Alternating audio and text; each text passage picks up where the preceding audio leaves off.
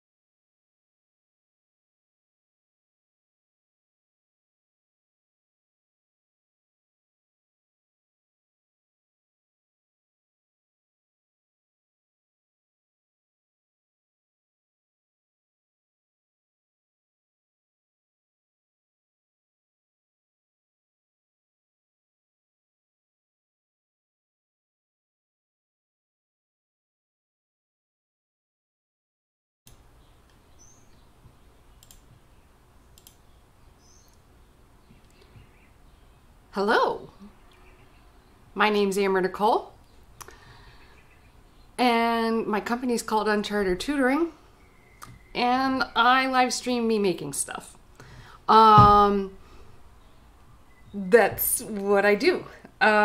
Here's a couple of things I made with some kids yesterday. They're really cute. This is a flying kick zombie demonstrating the cardiovascular system, along with just a little bit of a demonstration of the skeletal system. So we have the skull and the ribs like protecting the cardiovascular system, because that's a little important. I hadn't done this anatomy system in the flying kick gingerbread cutout, so I thought it was really important to do that for the kids, and it was adorable. Here is a skeletal system of a lumbering zombie. Look at that. It actually glows in the dark, and I was looking around right before I got started here from one of my UV flashlights, but I didn't. Here we are. I thought I had one. So like, can you see that? Can you see that? It's like really cool and glowing in the dark. Yay! Phospholuminescence. Oh, there we go. So when I pull it away, right, it gets, you can really see that it's actually glowing in the dark. And then, the white balance goes off and whatever. And then we send them broken pieces too, because since we're doing this remote, we don't send them the wet clay because we can't send them the gingerbread cutters. So we send them broken pieces, and because zombies fall apart all the time, right? So this is my my zombie that fell apart. I might glue it together like this. I don't know. It's kind of funny just to have like a zombie that's falling apart. But it also, has some lovely glow-in-the-dark phospholuminescent moments. The heart is UV reactive, but it does not glow in the dark, so that's kind of fun. I don't know, can you see that skull? Yeah, they're adorable. So it's one of the ways I use to teach kids anatomy. It's a lot of fun. Just a little overview of kind of the way my brain works. I seem to be missing one of my cameras here. Let me see if I can fix it. Let's refresh that device and see if I can get it to pop up. We'll pretend like we're gonna change it because sometimes that works. So now you get 2 views of me, everything you wanted. And then we'll go back to this. Really should be working. So this one's working. Is this one just not like plugged in well? Telling you, more cameras, the more complication. That's what it comes down to.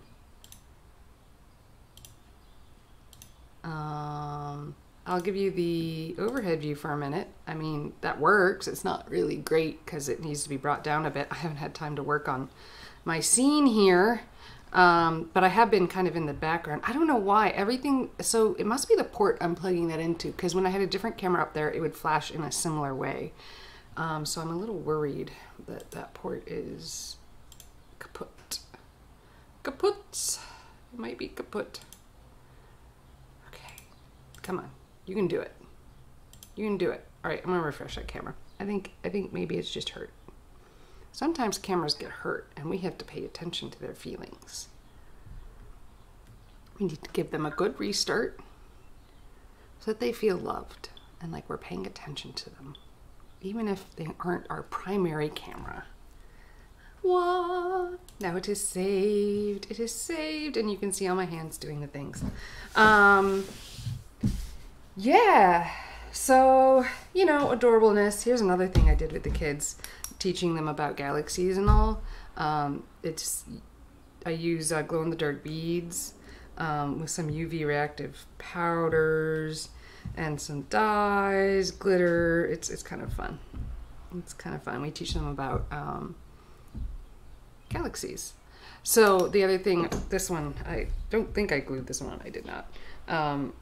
This one I did while it was colder out, so it kind of shrunk.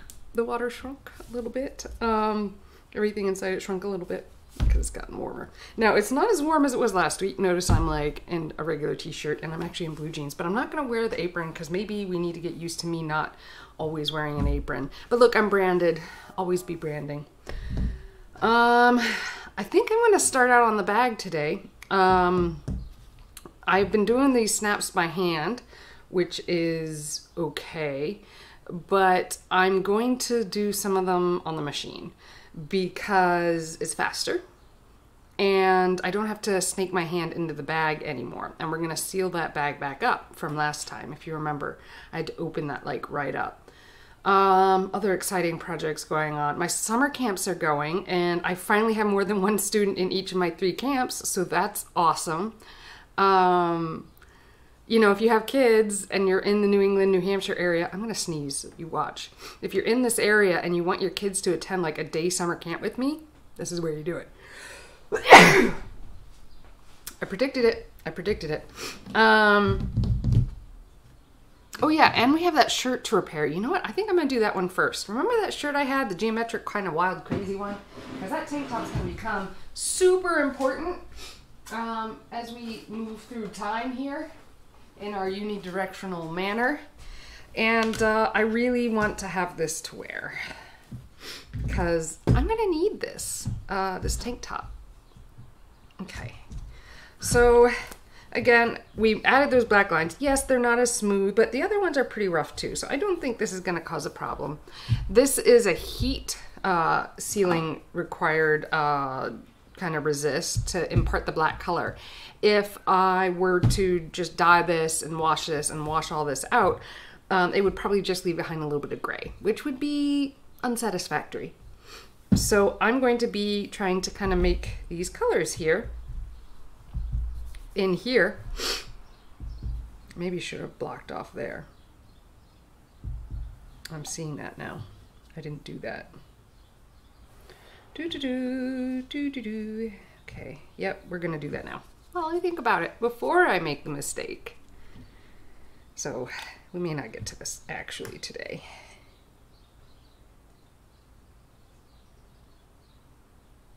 And I may, just out of fear, since when I was doing this last, I forgot that I'm not just doing this to like fix the black lines. I'm also doing this to provide as a resist. I may, it's a big may, just go in and add some texture into some other areas so that my really wobbly lines don't look so kind of out there. Whenever you make a mistake, just own it and like go 110% with it, and then you call it, you know, intentional, and nobody can argue otherwise. So we're gonna set that aside. I was hoping to dye this today, but I guess not.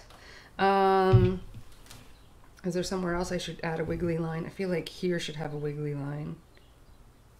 I also feel like this orange is sad. Doesn't this orange look sad compared to everywhere else? Oh my gosh, I don't see this orange done again. We're gonna outline the whole thing and we're gonna make this orange not sad.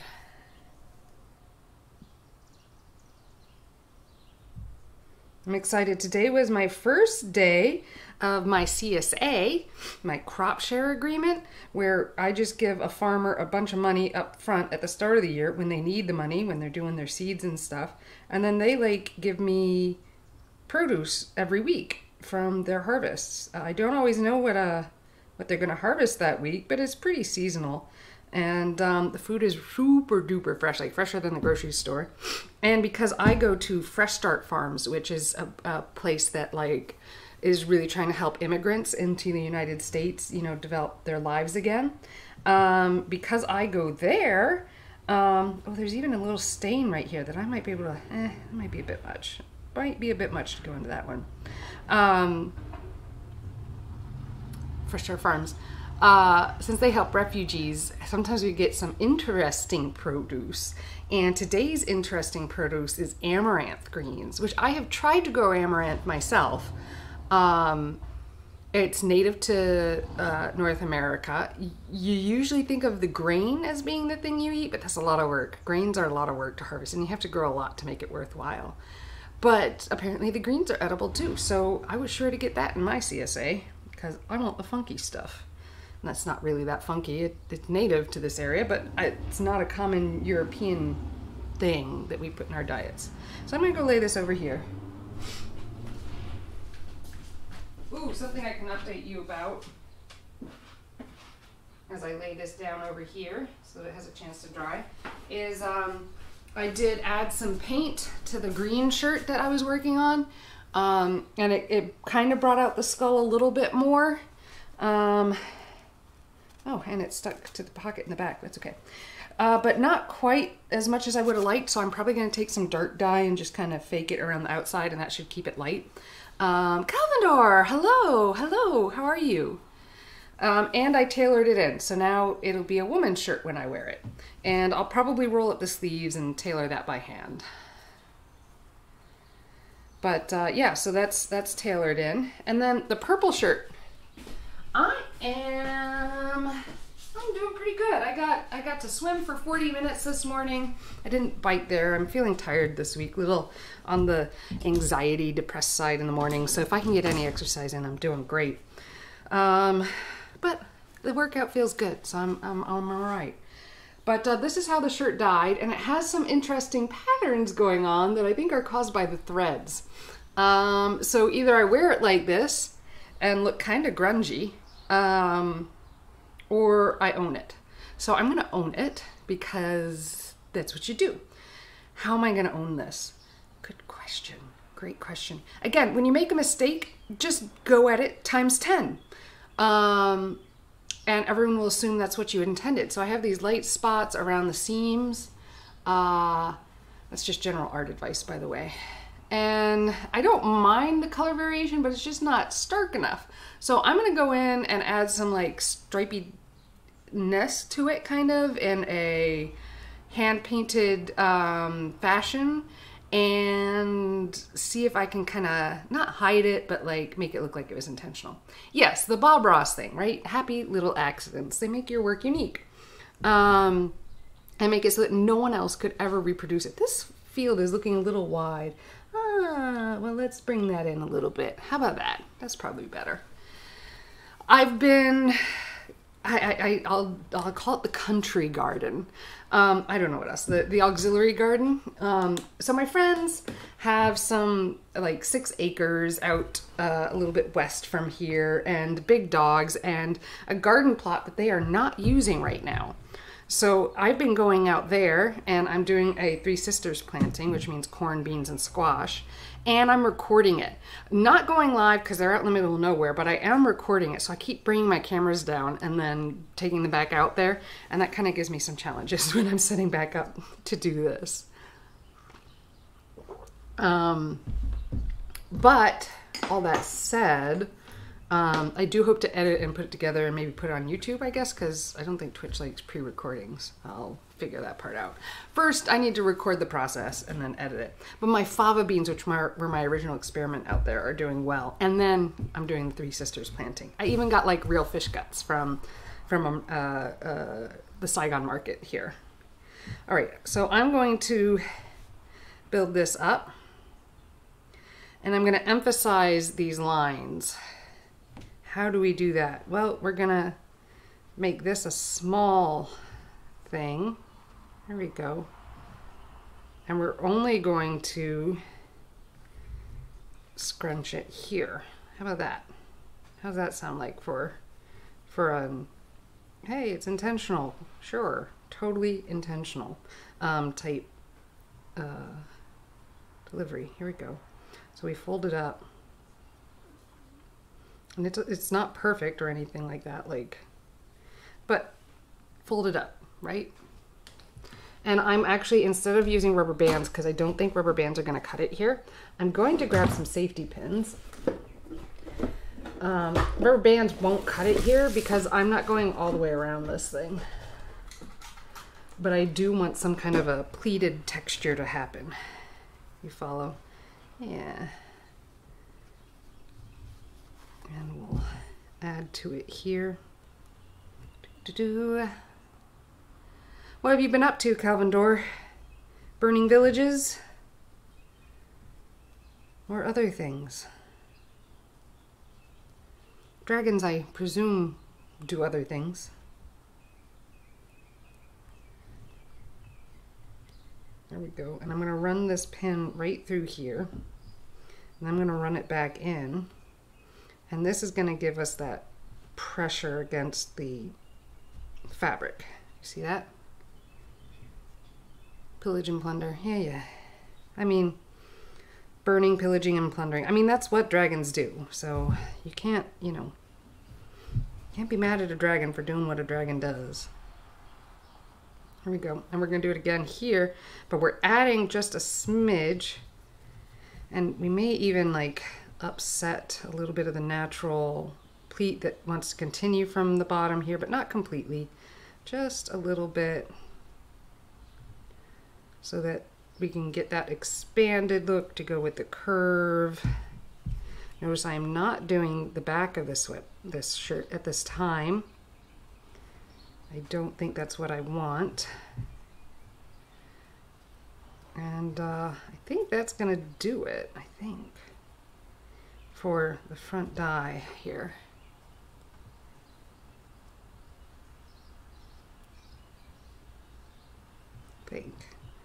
Hold up, there we go.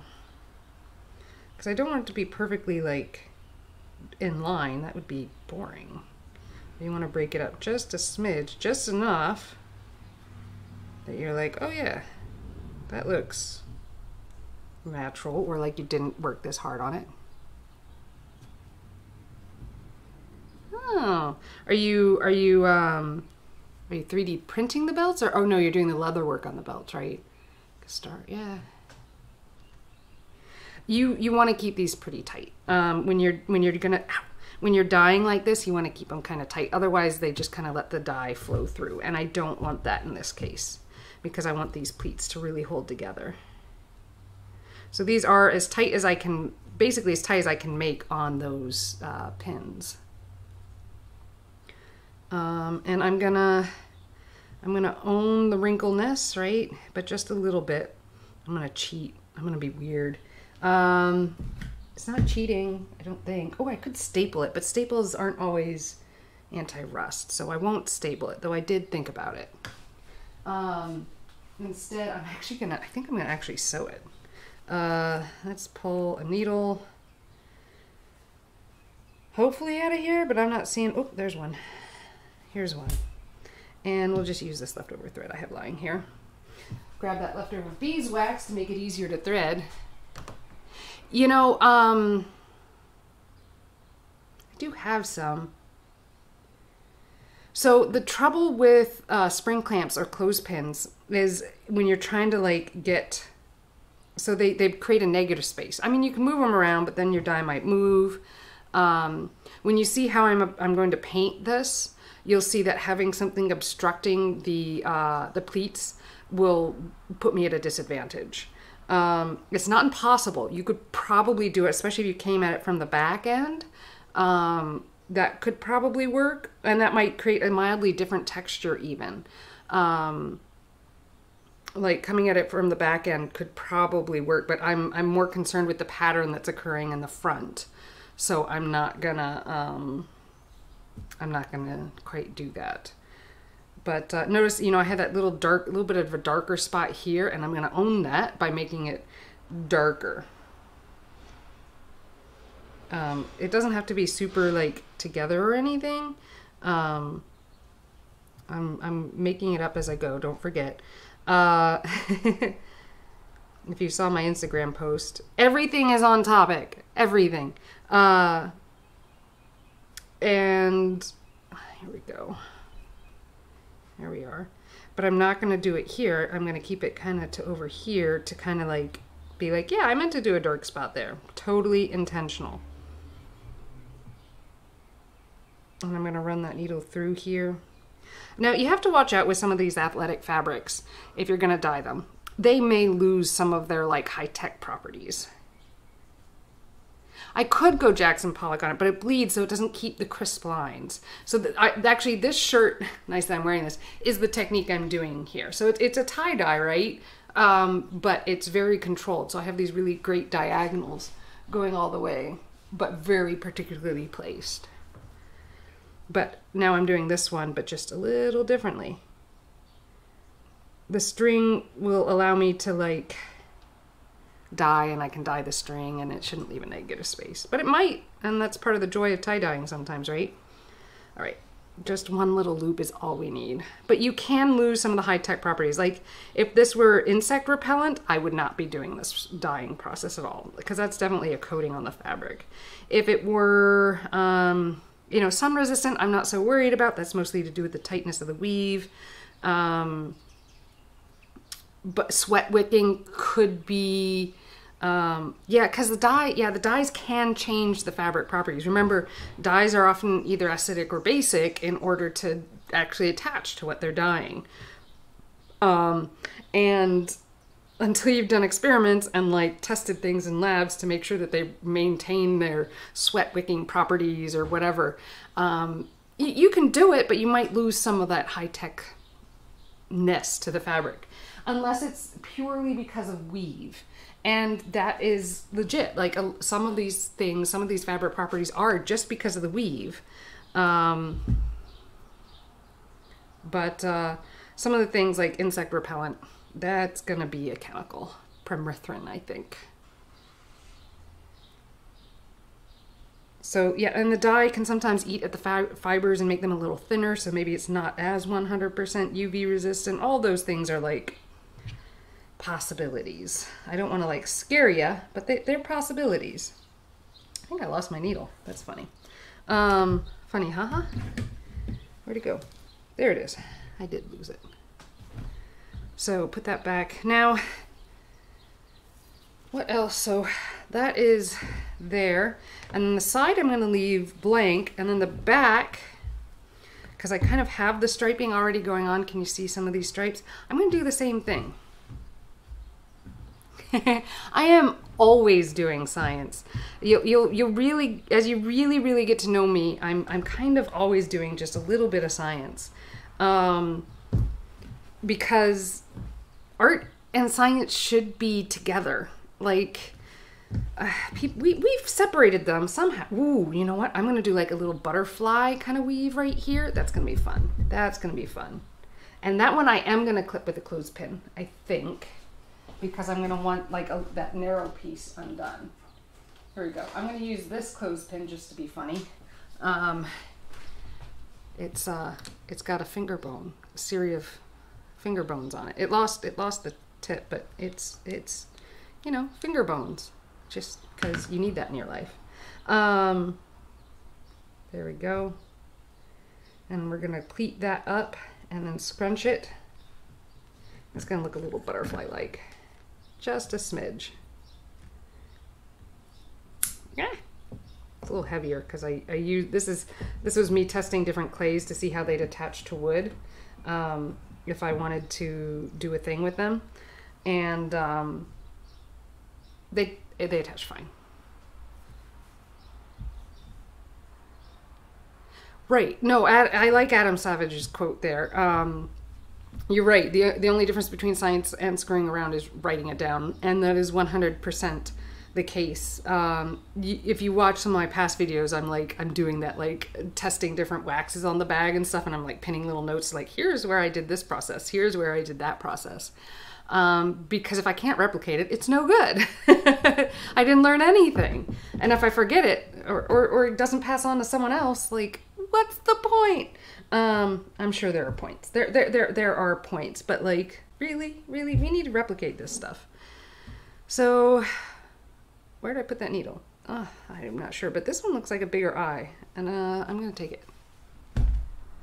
Yeah, exactly. Yeah,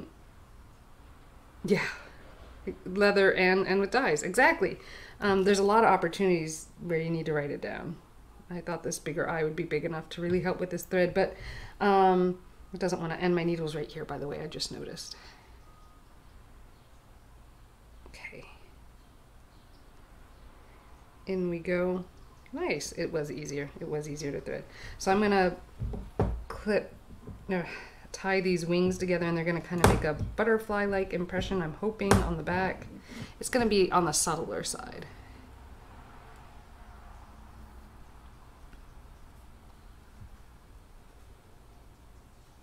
And I don't know, I gotta think through it. I may just leave the back blank then, because we're doing it up here. Do we really need to do it everywhere? Like, that's one of the things that I think always like points to something done at home, is there's like very little editing. So in, you know, the fashion world is all about, oh, less is more or whatever. And, you know, it really often is. You know, they say take off one accessory before you walk out the door, whatever. I don't do that. But in this case, I just might take off one accessory for this shirt.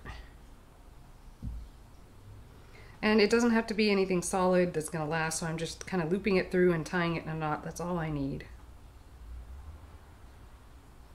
I wonder if tie-dye, I hadn't thought of this.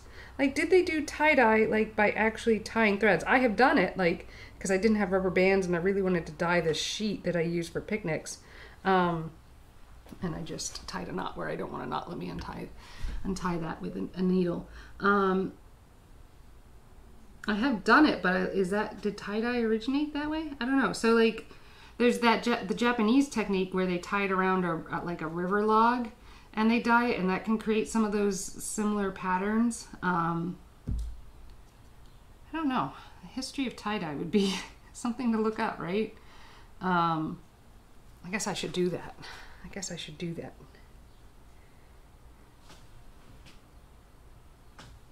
Like, what was the first tie-dye? Well, culture really pushed the grooviness of tie-dye. Kite thread. Yeah, that makes sense. Because that's essentially what I'm doing, but I am sewing it through so that I kind of have a little bit more going on, a little more control. I used yarn for my project.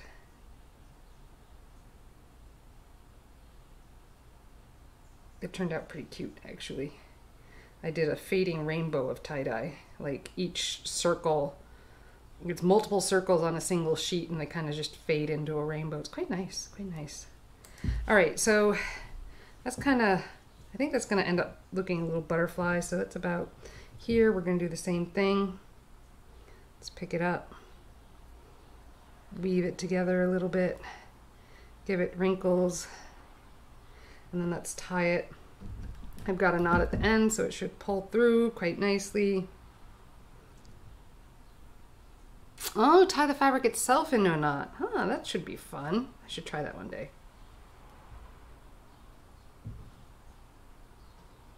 Can't say I've actually tied the fabric into a knot to make it do something funky. I have done like, so I used a PVC pipe and I didn't do it in the river because I didn't want to put dyes in the river, but I've used like the log technique, and with my students it's quite fun, and the kids feel like they have more control too because you apply it with brushes. So I've done that with silk. Actually, do I have that hanging right now? I don't have that. I often have like a silk drapery hanging behind me. It must be down for now, but yeah, there we are. Coolness. Okay, what do we think? I think that'll make something kind of butterfly looking. Not thrilled with this side. There we go. That looks better. Surely that'll look a little butterfly-ish. It's making me, so zigzag, maybe not, that's the edit we should do. So I'm gonna scrunch it up along this line. That's what I'm gonna do. And we can go back to the safety pins, I think, unless I don't have any more. Entirely possible. I never seem to have enough safety pins. Sir Hedlock, hello, how are you? We're talking about how to lean into some of the mistakes that occurred on this shirt. So, you know, lean in. If there's a mistake, just lean in. It'll get better. Don't want to make it too even with my pleating here. Unevenness is kind of what makes tie-dye amazing. It's a major part of it, at least. Ooh, and then we'll... Ooh, I like that. Okay, let's push this up and pull this in as we do. Yeah.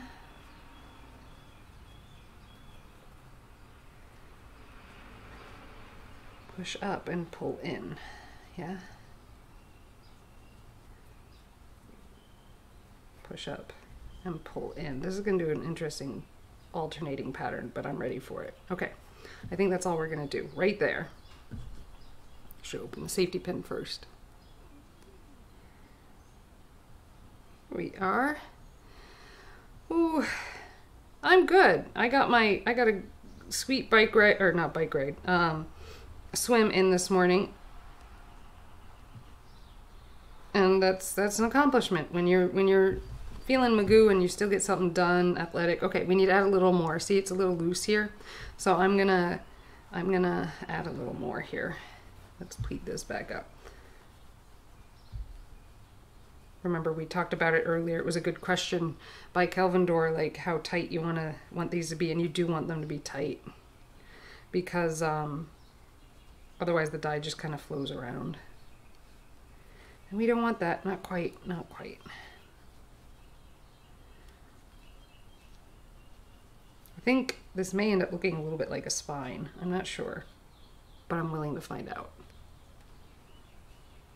The thing with colors on both camera. So the shirt that I'm working on, yeah, they look like totally different colors, don't they? This one's color sucks, but that's why it was cheap. It was a $25 camera. The color that you're seeing is actually more like this camera.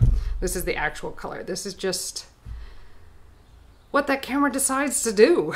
But they are, in fact, in the same screen.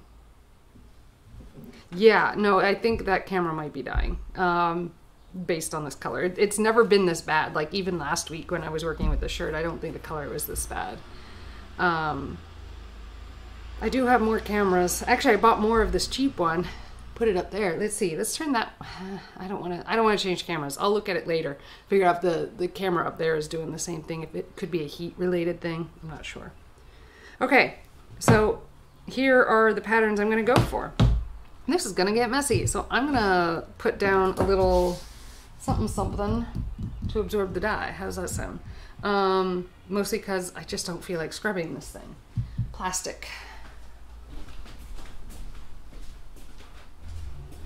Out of here, get a giant plastic bag. It's not that big, but I mean it's a big Ziploc type bag. We're just gonna put it down and use it to protect the space just a smidge, just a little bit. Yeah, newspaper might work too. It would keep the splashing down. True enough. I was thinking I was gonna just grab this towel and do the same thing basically. Here we are.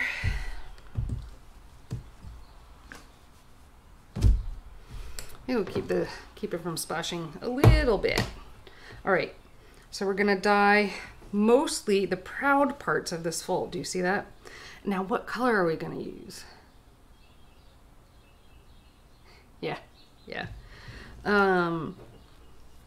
So I'm gonna use one of the pure colors, I think, from over here. And I'm leaning towards that claret color. I really, but that's gonna be so blah. We're gonna go, no, you know what? I'm giving in. We're gonna go violet. We're gonna go all the way to the darkness of violet. We're gonna go all the way to violet. How's that sound? Intimidating? I have gloves. I pulled them out earlier. And then I need a brush. I'm gonna need a brush. I have one of my nice brushes over here.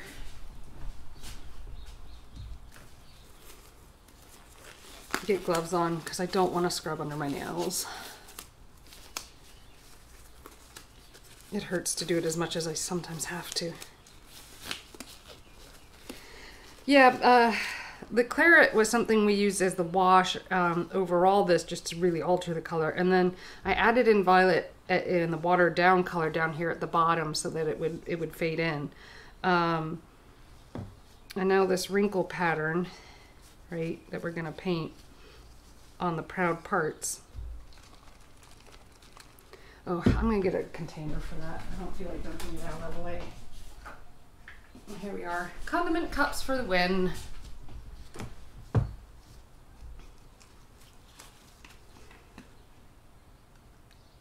Here we are. I doubt I will need all of that, but I'm not adding any other colors so I can pour it back in. Here we go. And with the controlled application using the brush, I'm going to brush it in. And it's going to have some of that tide effect, right? And we don't want to throw too much on because I don't want it to go too deep into these pleats. And some of the pleats will get more, some of the pleats will get less, just depending on where the pressure is. There we are. See? And it's going to fade and do wonky things because that's what we want. We want kind of wonky things. I am using Dynaflow by Jacquard. I originally got it for silk dyeing because I did a lot of silk dyeing a few years ago, and I now own like the entire stock. And I teach kids silk painting. It's a good basic chemistry lesson, and it's easy to use and clean up off of most surfaces. So definitely into the Dynaflow by Jacquard. So I now own them in like the largest containers. Not every color, just most of them.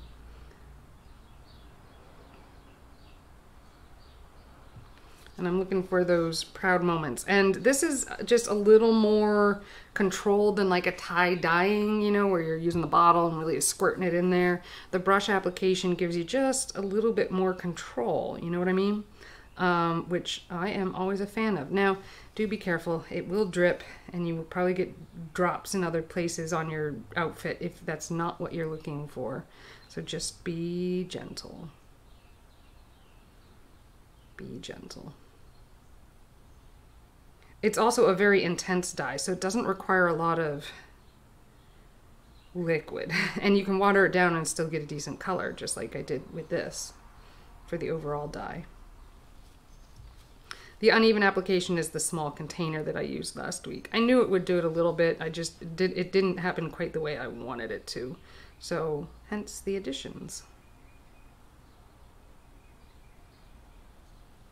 So I'm using it on synthetic right now, and I discovered it worked on synthetic because I was wearing a synthetic shirt while teaching kids once, just some neon, bicycling shirt, and it dyed it, and it stayed really color fast. So I realized it would work on, spandexes and that kind of thing. And it was a really intense color. So this shirt is again a spandex type, just like a bicycling shirt or a bicycling short. So it's gonna take the dye just fine though. I've dyed cotton with it, and it's just more intense than like the tulip dyes. And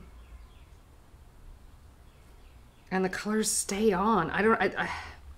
It's meant for silk, but it works beautifully on a number of materials. And really, when you look at like everything I'm doing, that's like something I kind of need out of a product, is to work on a variety of materials. I think I even dyed wood with this stuff. Now that I'm remembering, I dyed some wood with this. It's my arbor that I put up over my bean bed. It's kind of like a Moroccan arch shape. It kind of looks like whale bones when it's up. It's large. It's like 9 or 10 feet tall, and each rung is a different color. I dyed it that way, and then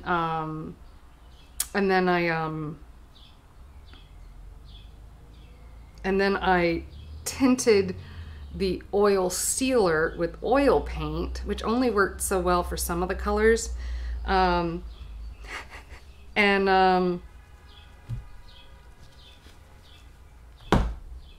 thinking, what else did I do to that piece? Yeah, and then it sealed up, and it's lasted one season. We'll put it back out this year, and see what happens. But it's still in great shape because we really sealed it up. We really sealed it up. It has lots of coats of that oil seal that I tinted with oil paint. You don't have to set this dye. Nope, just let it dry. That's the other thing. I didn't want a heat-based dye because I'm working with kids a lot of the time, You don't want to deal with that when you work with kids. Heat and kids, it can be frustrating. It's not always, and a lot of kids are good with it. So you don't have to set this dye. I will have to set the black resist that I put on that other shirt. That does require setting because it's more of it's definitely a water-based type product. But that's just the black resist. I have clear resists that don't require setting either, because of course they're not imparting dye.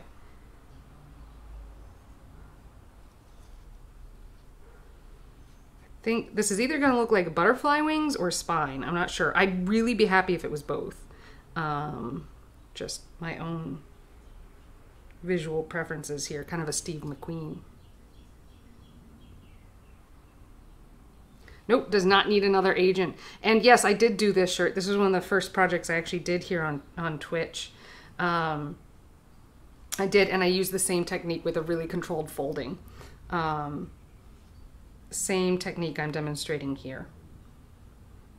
And then I tailored it so it fit me, because men's shirts are made out of better quality fabric and don't fit a woman's body. So I tailored it. Thanks, I'm glad you like it. All right, here we are. So just very lightly in control. well, not lightly in control, but lightly applied and very in control. Now we're going to do this little bit here, right? Just to kind of hint at editing ourselves. And I've gotten a few stray marks around, so I'll probably add more stray marks. Again, when you make a mistake, lean into it, and no one will know. Lean into your mistakes. Now, I don't recommend that on the job force, but like in art, it works.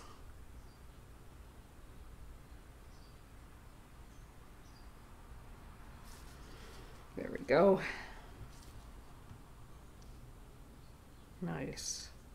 I'm applying, this one's going to be a little straighter than I wanted, but that's okay.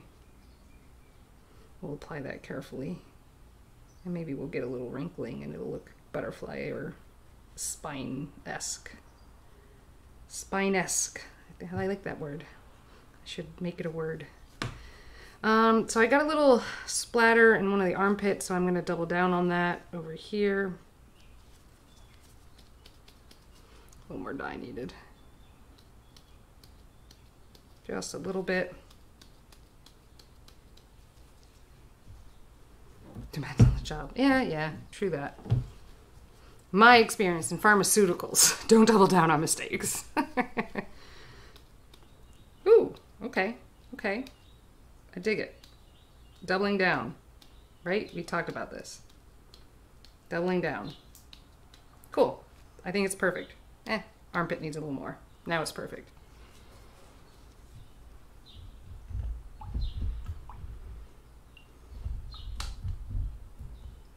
There we are. Okay, now I'm going to gently move this. Well, first I'm going to pour this open dye back in because I did not mix it with anything, not even water. And we're going to throw that away. And I'm going to find some place to put this. Keep things tied up. And I'm just going to put it like on the floor over here. Coolness. Definitely looks a little homemade, but that's okay. It's okay. It is homemade. Put the violet back. And cleaning materials. Where did all my... There they are. There we are. A little bit of spray this. A little bit of spray that. Spray this. It works.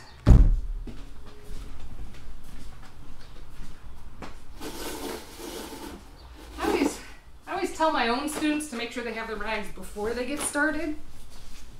If you're watching, students, get your rags before you start. There we go. That's nice. Nice and clean. I do understand that some people get a lot of immense satisfaction from cleaning things. I'm not one. But it really bothers me when things get colored that aren't supposed to get colored. Hello, Love Tour H. Welcome. Love Tour H, you're not you're not one of my students, are you? Yeah, get your rags before you start your messy job. That way you don't have to walk across the room to get them. There we go. Mostly cleaned up. I find that fairly acceptable. Cool. And I have a few extra rags so I can do what I tell people to do.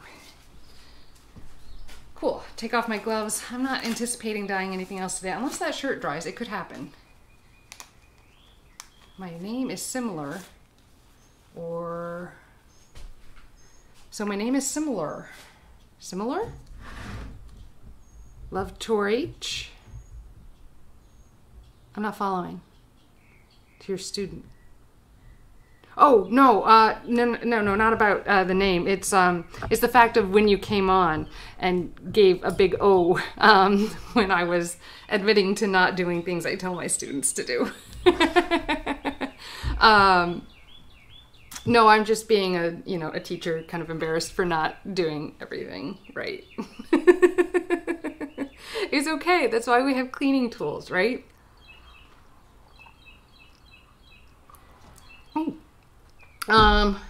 All right.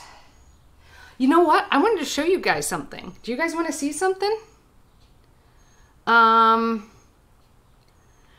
So I don't have enough followers yet, but I've started working on my emotes that you guys will get.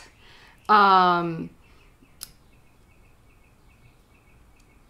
will get emotes. I've started working on them. So I thought I would show you guys some of the emotes I was working on, and you guys could tell me if they were actually something you wanted. How's that sound? I started one. I think it was the evil emote, and I made it an eyeball. And then I started thinking about all the funny faces I tend to make here on Twitch and how much each one of them could make an emote. I don't know. You guys tell me which one you like more, okay? Let me, oh, you're not into them though? Well, some people are. I don't know. I don't know. It's something that I'll be able to give you guys once I get to that place, right? So I'm gonna add a scene real quick, or add a layer, excuse me. I'm still, we did a screen share, and it's gonna be much smaller than that. It's gonna be like here, and it's gonna be here. All right, so here's my Photoshop screen. Okay, and here's the emote. I was thinking,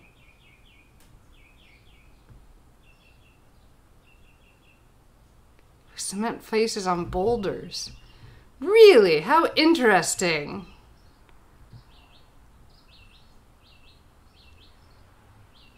That sounds amazing. And like they might make good emotes. Just saying. Not that I know anything. So I was thinking of making this like the lost emote is like... yeah. Oh, well then you just have to get your process permitted. Like the city is always looking for...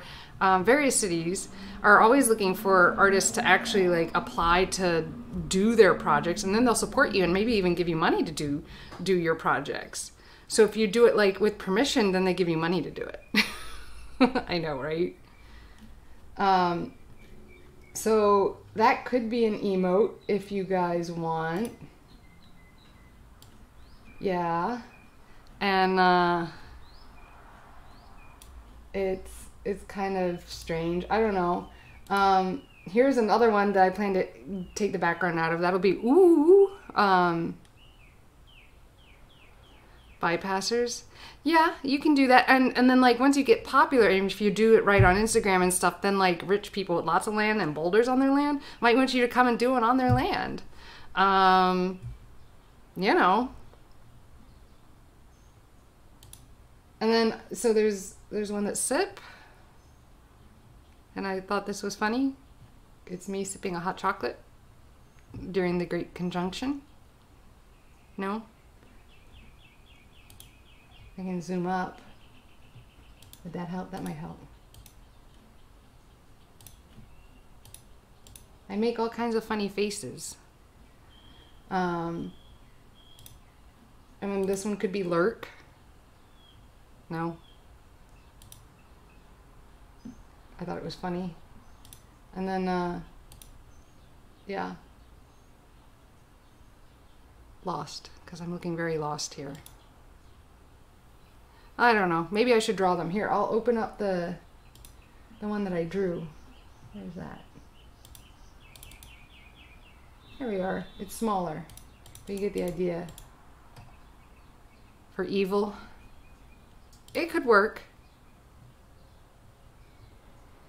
Yeah, like, so, yeah, I went through some of my vids just looking for good frames. And then I started out drawing eyeballs, but then I was like, do people really want me to draw an organ for every one of these emotes, or do they want a weird picture of me? And I don't know. Weird picture of me is a lot faster.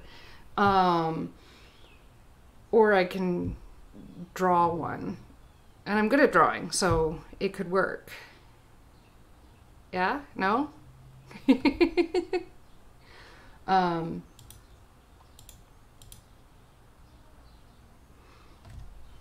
So I thought I'd do a different organ for every single one of the emotes, but I don't know. I don't know which ones I'd assign to which expressions, and I was worried about like connotations with different diseases based on organs and what the word was. Yeah.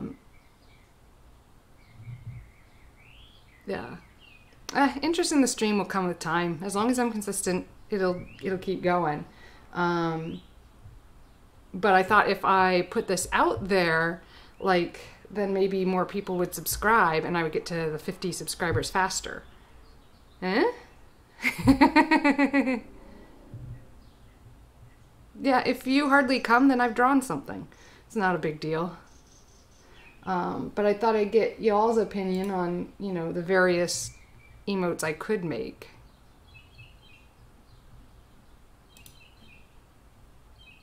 And doing me is funny, I don't know. But organs are delightful in their own way. Okay. But those are what I played with.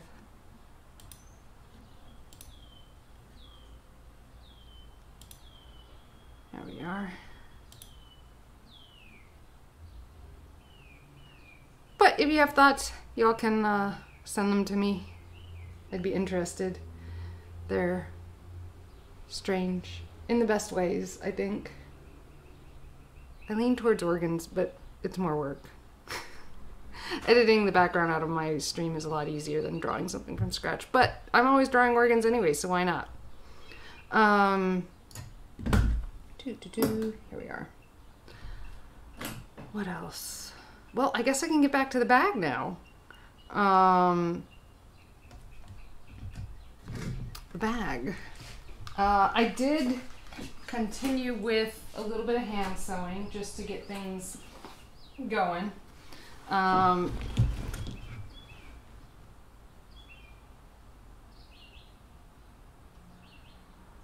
You avoid if the stream is not adjustable to low quality, fast loss of data.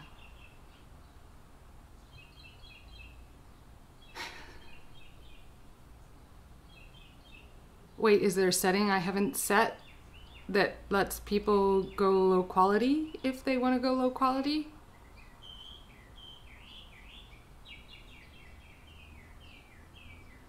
I'm not aware, but I welcome the input. Okay. I do have, like, I have fast internet here because I pay for it just for this. And I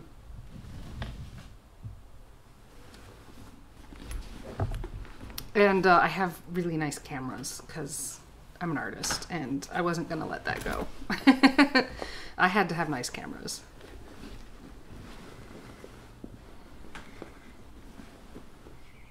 Yeah, that's what I would think.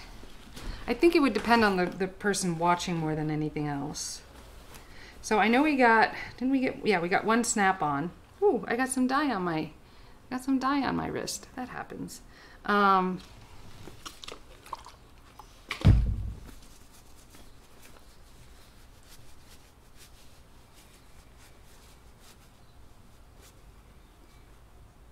There we are.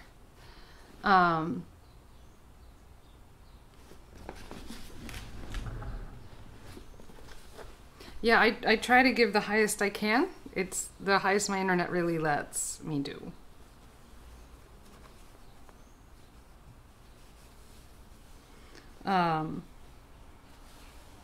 So I'm gonna sew these with the machine. Yeah, well, because leather and skin are like the same thing, Calvindor. Like, of course it doesn't come off your hands. Just saying, like, what do you expect? You're made of the thing that you're intending to dye.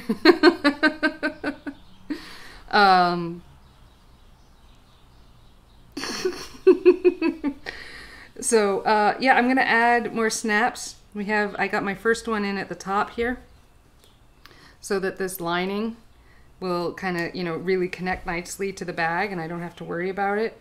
And it'll come out and I can wash it because I'm messy. And I'm always messy. Messy is my happy place. It's where I like to be. So let's embrace that and understand who we are and make our liners removable. Anyways, so I've got some more snaps here and I'm going to do this on the machine because I have the available sides all the way open. So I'm going to bring Baby Lock over. I know some of you are fans of Baby Lock or some of you are fans of Sergio, but Baby Lock is the right tool for the job right now. So let's bring over Baby Lock.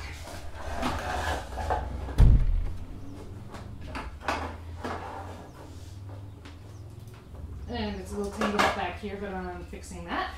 There we go. Now, Baby Lock has some weaker string in her right now. Excuse me, I was doing some t-shirt finishing up, so it was the right string at the time.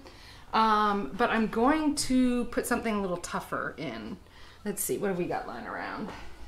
Easily accessed, that kind of thing. Here we go. Good. I've got plenty of this color.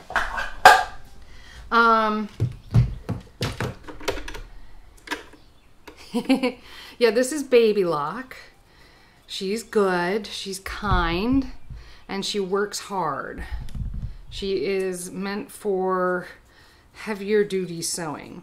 I thought it was funny, I have to say, when my mother, when I was in college, bought me this sewing machine and not a serger, or not a serger, a Singer, because that's what she had.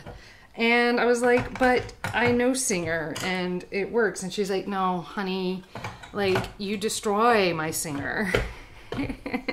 So you need something called a Baby Lock Denim Pro. And this is meant for sewing through thicker fabrics on the regular. Now, she has received some abuse, and not all of it from me. I did once lend it out to a friend. She said she was going to make baby clothes on it. And I was like, okay, that would be lightweight. I'm not worried about that. Turns out she made webbing for like a dog leash, and not smart. She totally tore up my plate. It's since been serviced and fixed. I wouldn't say it's better than a Singer at all. No, it's better is definitely the wrong word. It is, it's just something that takes a beating. And I am someone who hands out beatings. On sewing machines and back in the day when I was a kid on the soccer field. Not anymore. I'm not allowed to run anymore. Doctor says. So we're going to use the heavy duty thread here. I already have a bobbin made up of it, but it's the dual duty, this stuff here. Yeah, I did. I'm a goalie. I was known for dishing out injuries. The goalie is the most likely position on the field to dish out an injury, whereas midfield is most likely to receive an injury. I mean, I was this tall in 6th grade. I haven't grown since 6th grade. So, like, I was a large child that wasn't afraid of getting hurt.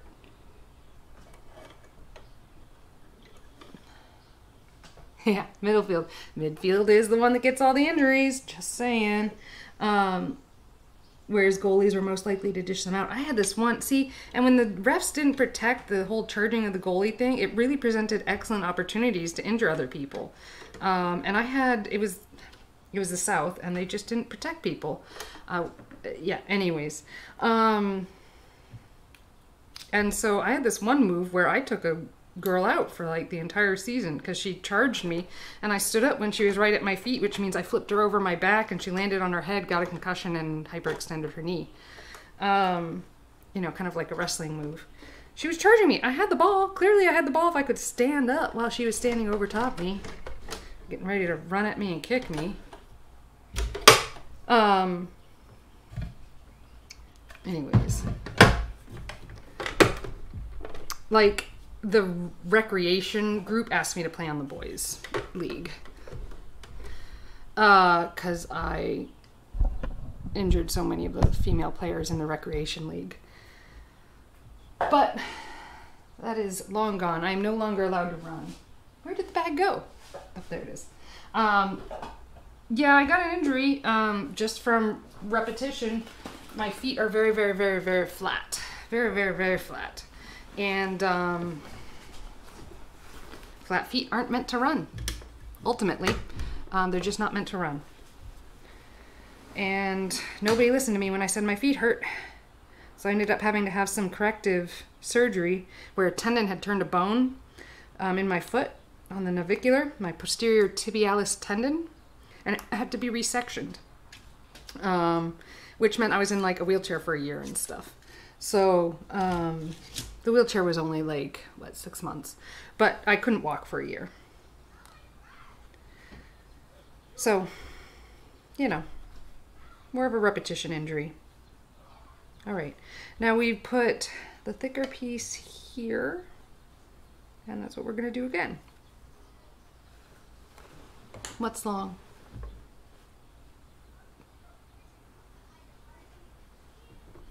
All right, now we're gonna set the length of our stitch to 0 here, and this is gonna let us sew back and forth in this hole. I'm gonna set it to a medium zigzag. I don't think it needs to be a wide zigzag. And I'm gonna put that snap and that right down here. And I'm going to sew this in.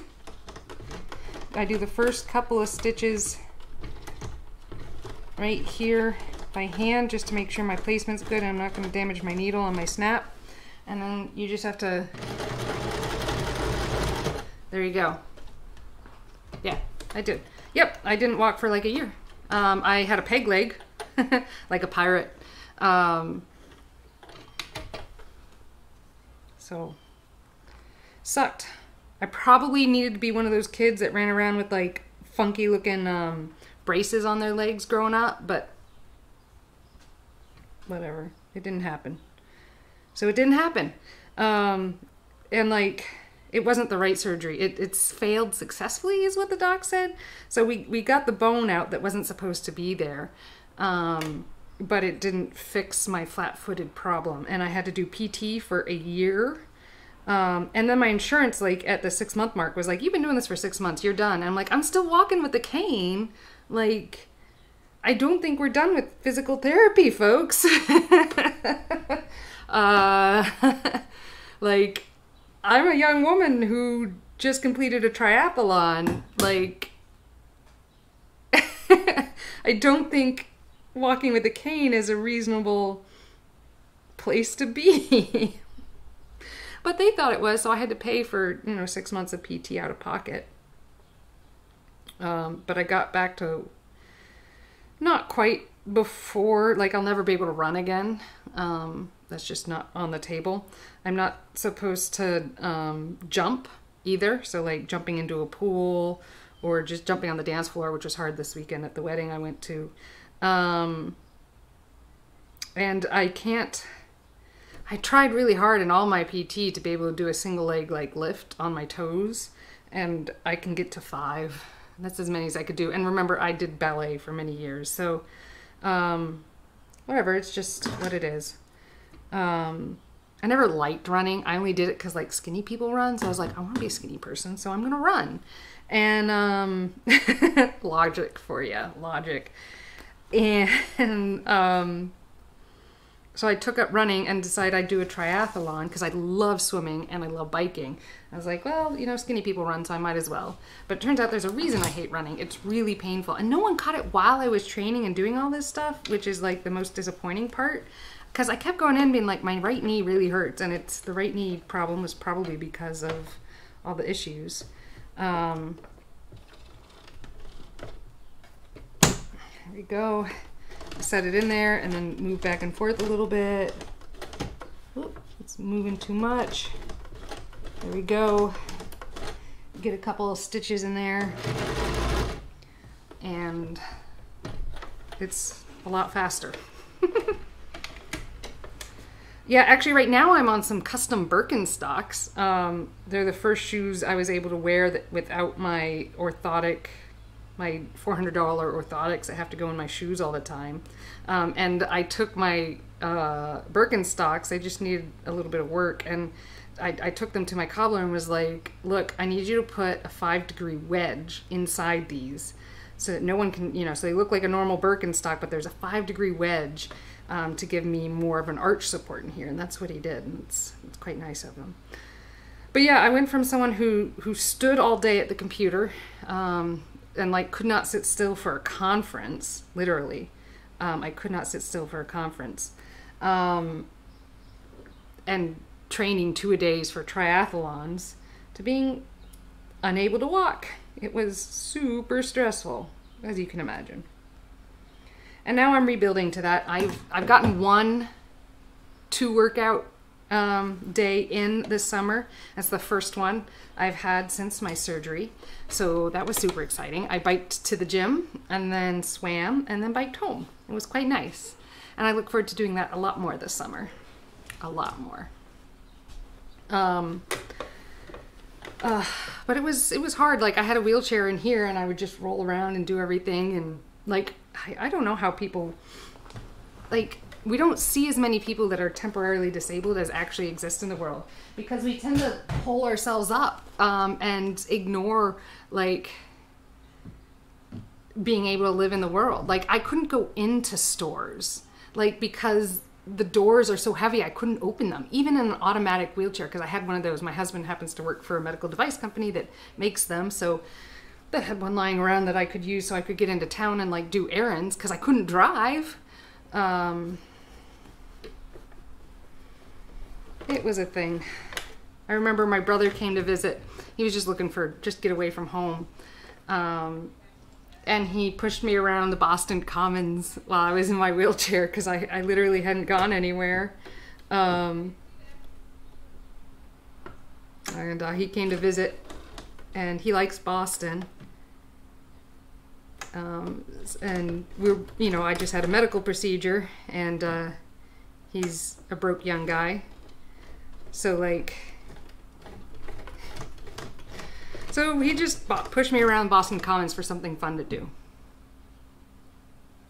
Oh, learning. No, I've been swimming since I was a wee babe. My mother was someone who swam a lot growing up. So I competed when I was 8 years old was my first race. So swimming has always been a strong suit. I actually even had a coach that was like, I don't think she really knew. But she was pretty convinced she could train me for the Olympics when I came back stateside. And I was like, no, where I'm coming from, I don't think I'm that fast. Like I'm a second place swimmer. Like I may be fast here, but that's just because I'm coming from an oceanside town. I didn't want to give up Saturday morning sleepovers is what I really didn't want to give up with my friends. So I did not choose to go that route. But I was a pretty fast swimmer. Still am today, just not like training. I'm just swimming for exercise now. Swimming, yeah, way better for the knees. Biking, way better for the knees. I have other nerve damage, so I don't ride a regular bicycle. I ride a recumbent, which means my feet are up in the air in front of me, and I'm leaned back kind of like I'm on a reclined couch. It's quite nice. Certainly less of a sore butt.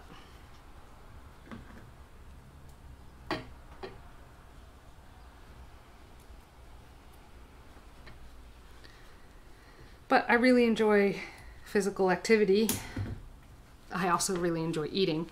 I think the two go together. They have to.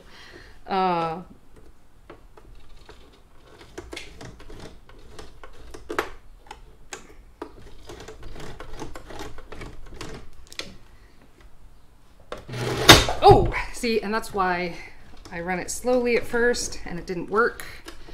Sometimes I wonder if sewing should be required to wear eye protection because I've seen needles fly off. What's it doing now? I do have some right there. It's stuck. You heard that, right? It was loud. We'll see. Something's stuck. We'll figure it out.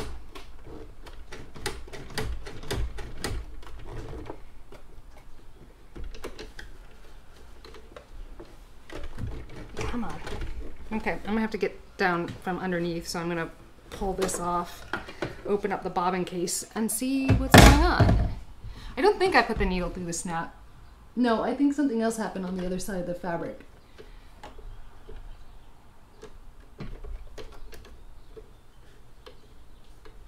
Although I coulda. I don't think that's what's happened. I don't think so.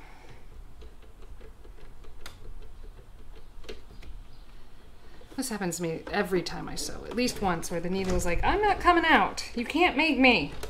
You can't make me. I can usually get it out though. This one's particularly difficult though. I think I'm gonna have to trim it and see what's wrong. I'm gonna pull the bobbin. Cool. And since it's the really tough string, I might be able to pull everything out. Nope, the string broke. Cool. There are no threads hanging out down below. What happened?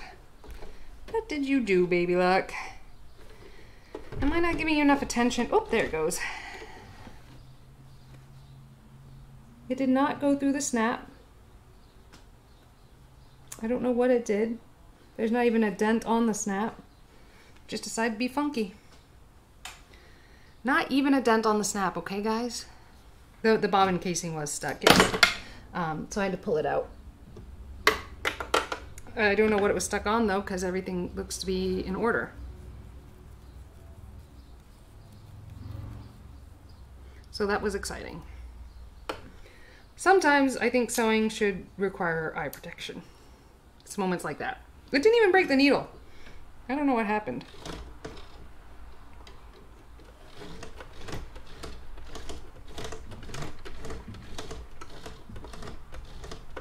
Everything's moving. We'll try that again. Terrifying, but we will. Why did you do that, snap? Or machine? Or why ever this happened? We're gonna seam rip that. Yeah, I'm looking at the needle. I'm not seeing it bent.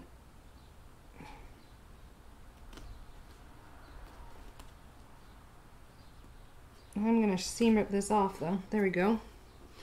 Because that doesn't need to be a thing. The needle's still looking straight. It may just be time for servicing. It's been about a year. My mother always said to get your machine serviced every year. I have never done that. Not once. I mean, I've gotten it serviced, just not like yearly. I don't think, until this year, I probably hadn't sewn enough to even warrant that. But with masks, I did. Here we go. Let's pull that thread through. Oh, thread the needle first. This won't work without threading the needle. Do my little trick for pulling it out. And this is how my mama taught me to do it. You pull and then swoop, and you pull it through, and everything goes. And we're gonna try this again. Are you ready for this? I mean, the snap does have like 3 separate strings in it already. So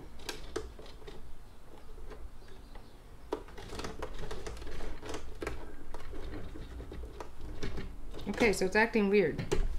I got 1 stroke in there. Let's try this again. It was acting stiff.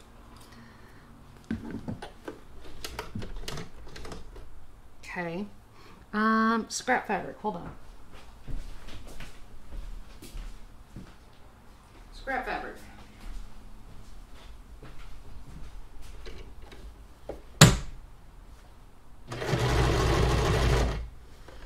And it works perfectly. Yeah, every 6 months sounds like a lot. Goodness gracious, does she sew professionally? Like, wow. She must sew professionally.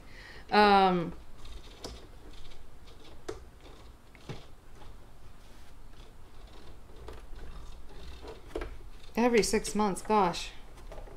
This year, I should take these in. Once I get this bag done, I am going to take them in to get serviced, both of them. The serger's never been serviced, and I'm noticing some timing off on the chain stitch that I can't explain.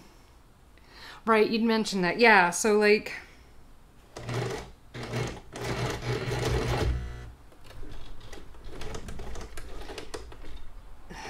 That is weird. It is getting... There is a sticking spot, if you will. I might have to take them in early. I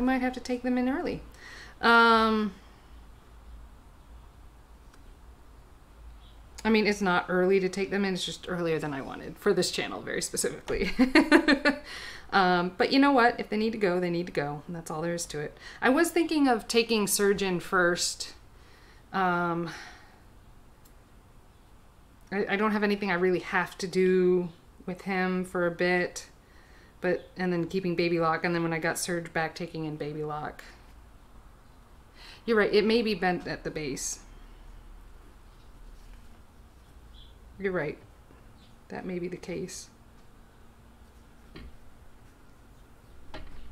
That may be the case. Haha, it's a pun if you... Anyways.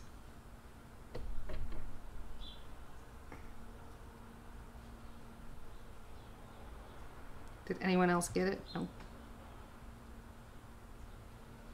It's okay. It's all right. I know. Not everyone will get that. All right. So we have 1/2 of a snap-on. 7.5 from the judges. You know what? I'll take it. That's a C. That's a C.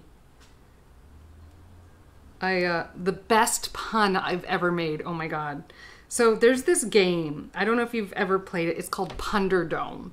And it's a game where you make puns. Go figure. And you get random subjects drawn from a deck that you have to combine into some kind of a pun. And I got schoolwork and shower, and I combined them into, you know, why didn't the teacher give you all the credit for your homework was my prompt, because I didn't shower my work. It worked in text better. But it was a good one. Let's see here. All the needles. I did just buy a bunch. Did I put them away yet, is the question. It's an overlock. That's stretch. Did just buy. That's jersey. That's not what we want. We'll take the denim. The denim shall work. Whoop, there goes a bobbin. Thanks. See? It's a good one. Yeah. Best pun I've ever made. Some of you really enjoyed, my friends love this when I show them my bobbin holder. It's a circle that like a donut that holds tight on the bobbins so that they don't roll. Every other bobbin holder I've ever found, I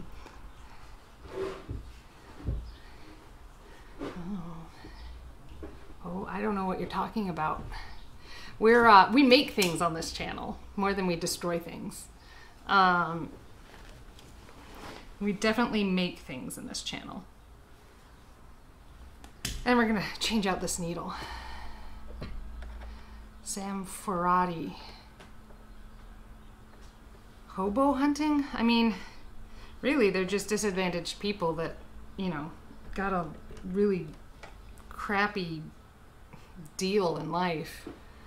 A lot of addiction problems. Around here, we even have the winter to contend with, and oh man, you know, with COVID, they were, I don't know if you guys followed homeless populations at all in COVID, but they live in these communal spaces, especially in the winter up here, and how do you protect a group of people from COVID who have to live communally?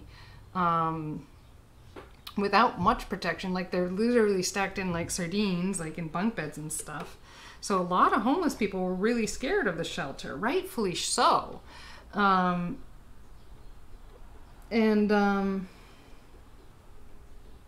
Yeah. Then, so they'd set up their own camps. This looks like it's wiggling too much. I wonder why. I think that needs tightening. It needs servicing. Yeah,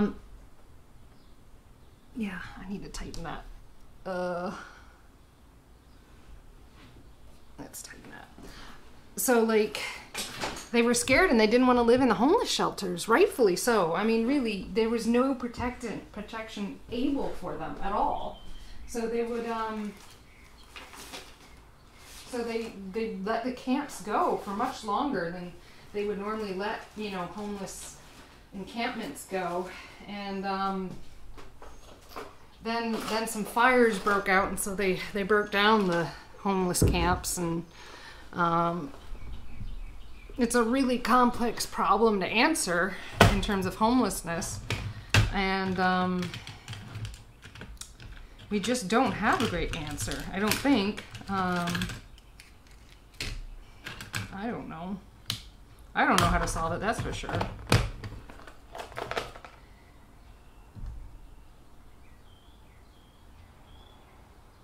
Okay, let's try this again. I'm not finding the screwdriver I need in order to tighten that. It may even be my whole problem. Might it be that piece is wiggling so much? So let's work harder to find that screwdriver. This one ought to work. I think I can get this one down small enough. Here we go, this one. No, not this one. This is the wrong one. There's another one somewhere around here with a white handle like this one. But I think this one will work. Hot blueberry drink. That sounds delicious. I've been drinking carbonated coconut water, basically. So is it cold where you live, Zamforati?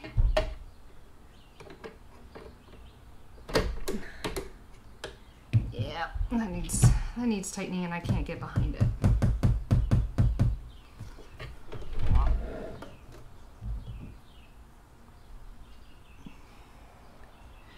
Yeah.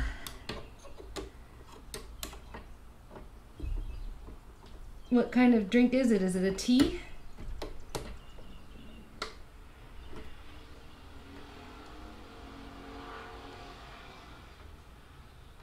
You know, I think this is a repair my husband did to this machine. Now that I'm looking at it. He did repair it.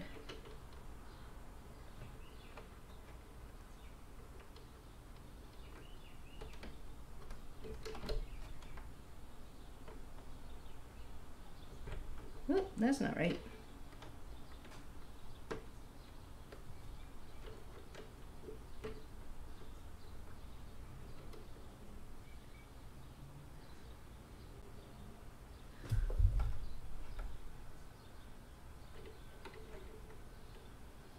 All right, this is taking more concentration than I would like. I have to take the pressure foot off.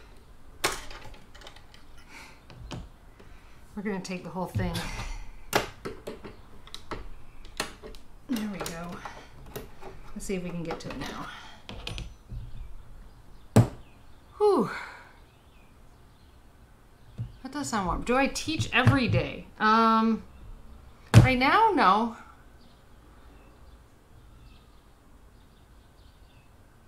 Warm blue, really? It's just like warm blueberry juice, and it's good? Huh. I don't quite teach every day. I will next school year, and I did before COVID. There we go. That looks right. No, that can't be right. Is it right? No. I've never taken this piece off. I'm scared to go that far.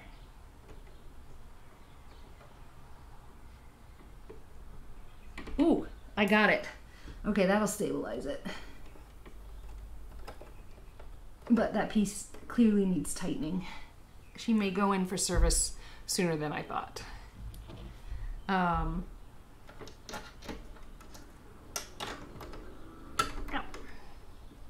There is a needle there, in case you were wondering.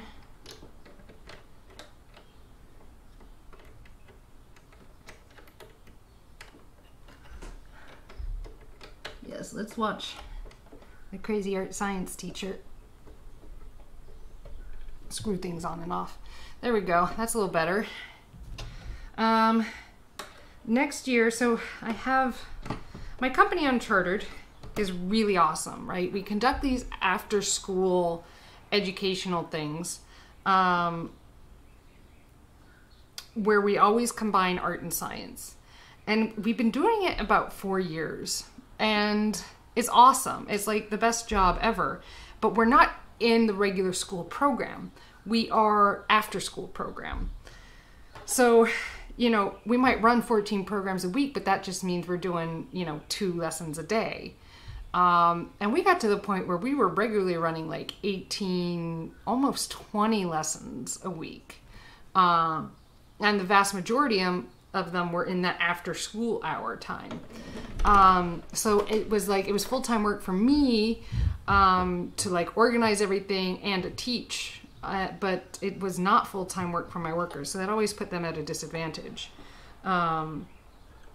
So I was working to getting it to the point where we'd have more daytime programs and that kind of stuff when COVID hit. And we were doing really, really well right before COVID. Like, really well. Like, I was just teaching 1 program a week. Everyone else was teaching all the programs.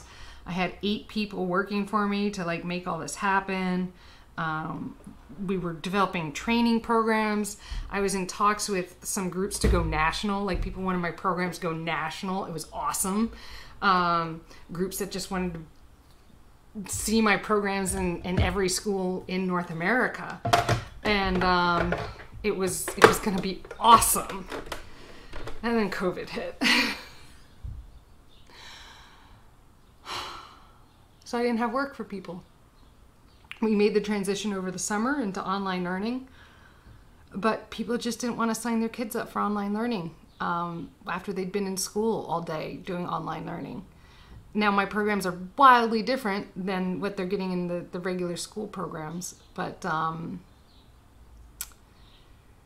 hi Anna, so glad you're here. Love you too.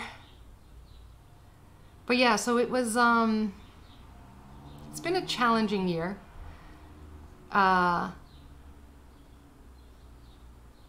Yeah, it's been a challenging year. But so the next year, that brings me back to the teaching every day thing. So when I'm teaching in class, it doesn't really cost me anything to run it. But if I'm having one of my teachers teach it, it costs me more to run it, right?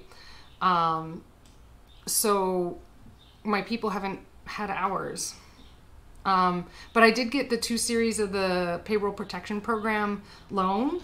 And they forgave the first one, and so I'm in the process of having the second one forgiven. And so I paid my first one because it was over the summer.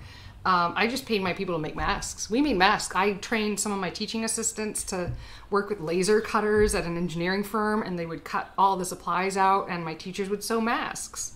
So, you know, we tried to take those. It's okay. Don't worry about the memories. It's something to have learned from, and hopefully other business owners can learn from me too. But it was hard. Like when you own a business and it's like what you're doing full time, your business really does become your identity. And obviously my business is very entwined in my identity. It's who I am.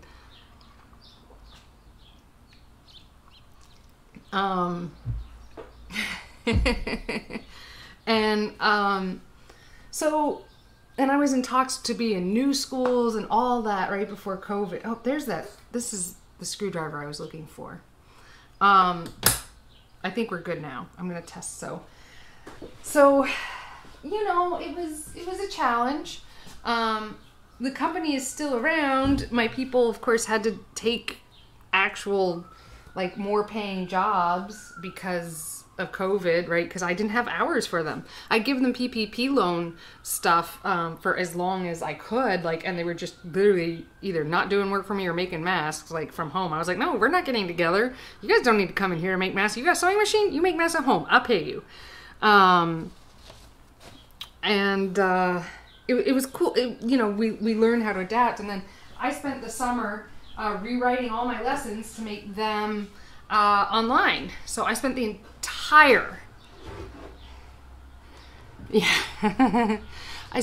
entire summer rewriting all of my programs, or the ones that I thought would translate into remote learning. And we launched our remote learning option, and we were shipping to students, but never enough. Like, we were shipping to students in California, students in Colorado, students in Alabama, Connecticut. It was like, okay, I'm feeling better about this now, you guys. And that went reasonably well, but it just not well enough. There just wasn't enough work. So whenever we got PPP loans, I offered discounted classes to people, like passing that through and just keeping my people working. And full belly. I am quite full. And trying to drink my water, right? Yeah, don't forget to hydrate. So it's been a challenge. So the next year, where this is all going to. So when I started Unchartered, I worked as an adjunct at the art college here. I taught typography and graphic design, as well as business in the evenings. So yeah, well, you're at the end of your day, right, Sir Harlock? So, there we are. So, like, where was I going? So I adjuncted teaching, college courses for the art school around here, and that went really well. But the school got bought by another school up here. So New Hampshire Institute of Art got bought by New England College, and they moved all their graphic design courses to Henniker. I'm not driving 45 minutes to teach college courses. One, they don't pay you enough for that. Like, it was just literally down the street from me, so I would walk there, and that was pleasant. I'm not driving 45 minutes to pay, to get paid basically nothing. So I've taken a part-time job as the art teacher for a local school around here. So I'm going to do that while I rebuild Unchartered into what it was before. I think it will go just as quickly as it did the time before that. I turned a profit in our first year of existence, so I'm not too worried about that. It just kind of sucks. And then hopefully we'll build it back up to that presence where, we are considering things like international contracts and that kind of thing. I'd really like to get there again.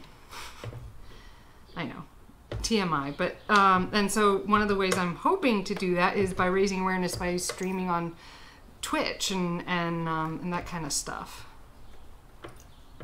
Oh yeah, I love kids. Kids are great. I'm not reaching as many kids as I did before.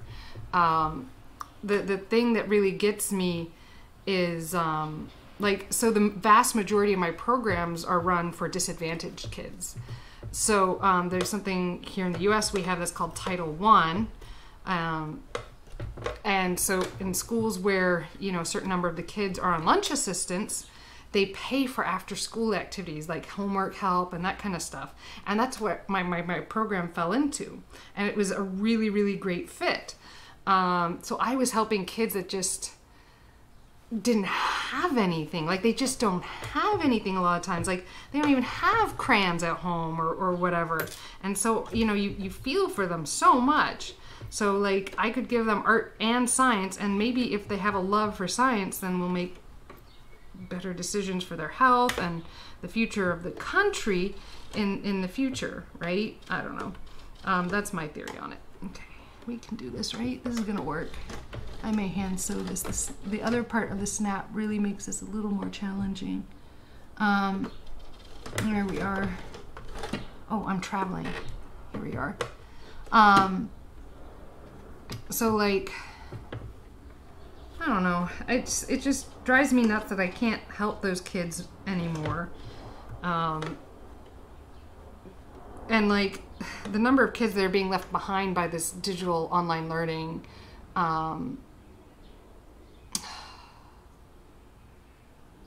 Well, the kids do need interaction from their parents, but like so many of the kids that like I work with, their parents are working 2 jobs. You know what I mean? They're parent just to make ends meet. And they don't even, they just can't. The parents are trying their hardest. This is not going as well as I would have liked.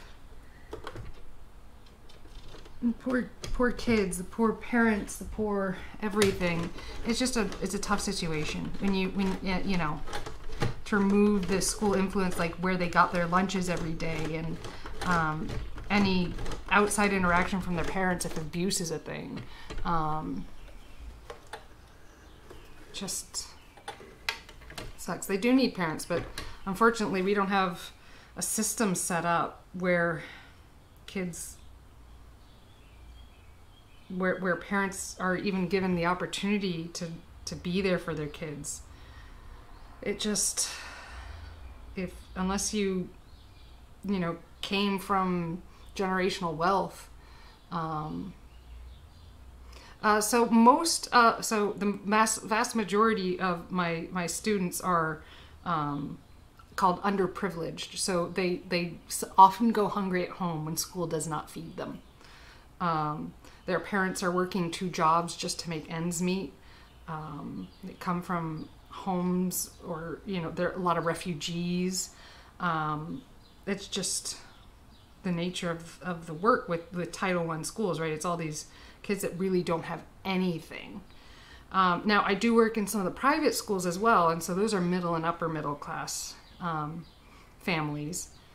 But you know, I'm not too worried about them because they're going to get extracurriculars because their parents are involved, because their parents can be involved, because their parents have time to be involved.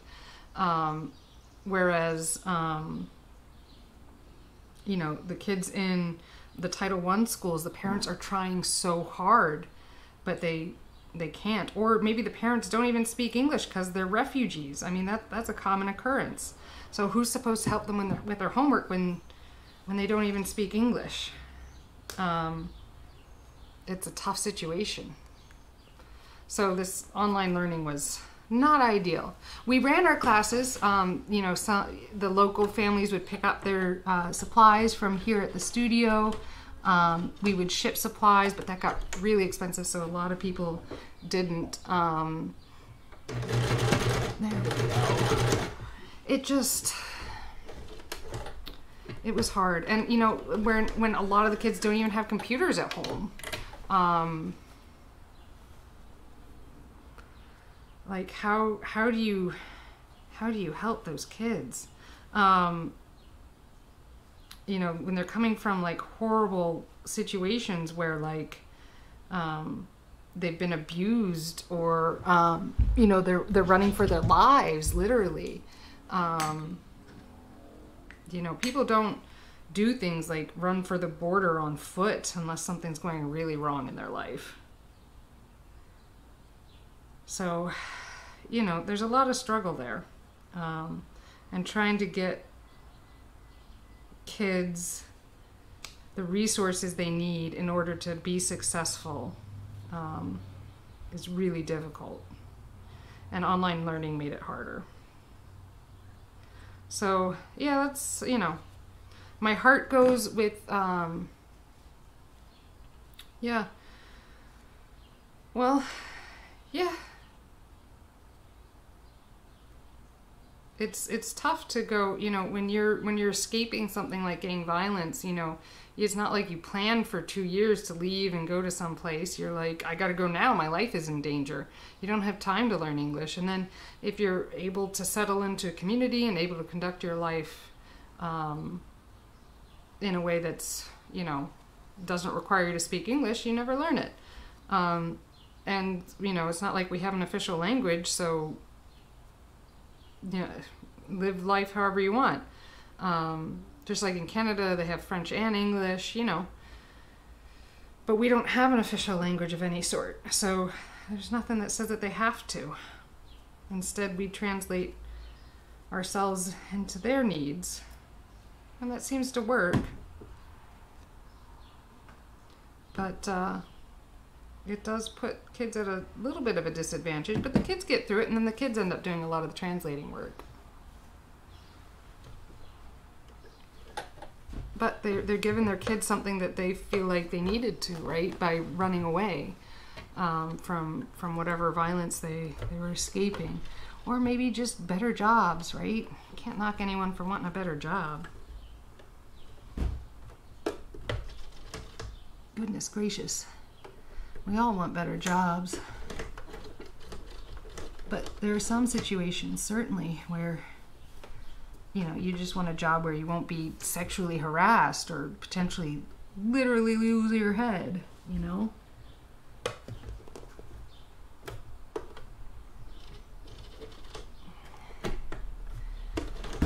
And those poor kids that, you know, we're going to tighten the stitch up a bit.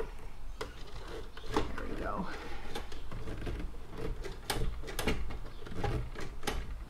Why are you getting caught? I didn't even.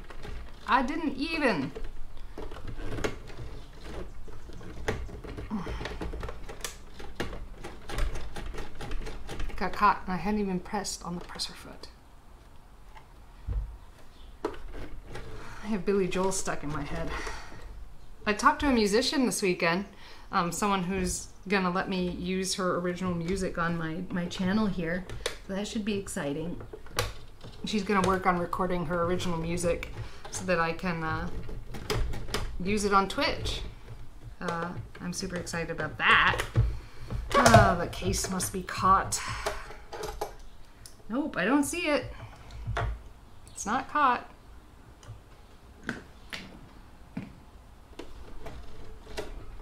She mostly, she's a vocalist and guitarist for the most part, and she usually does covers of like famous songs, because that's what most people seem to want from her commercially. But she does have beautiful original work that I'm hoping she'll let me use for this channel. She's already very interested in it. It's just a question of, does she have time to sit down and record it? She's an important person who works in the mental health field.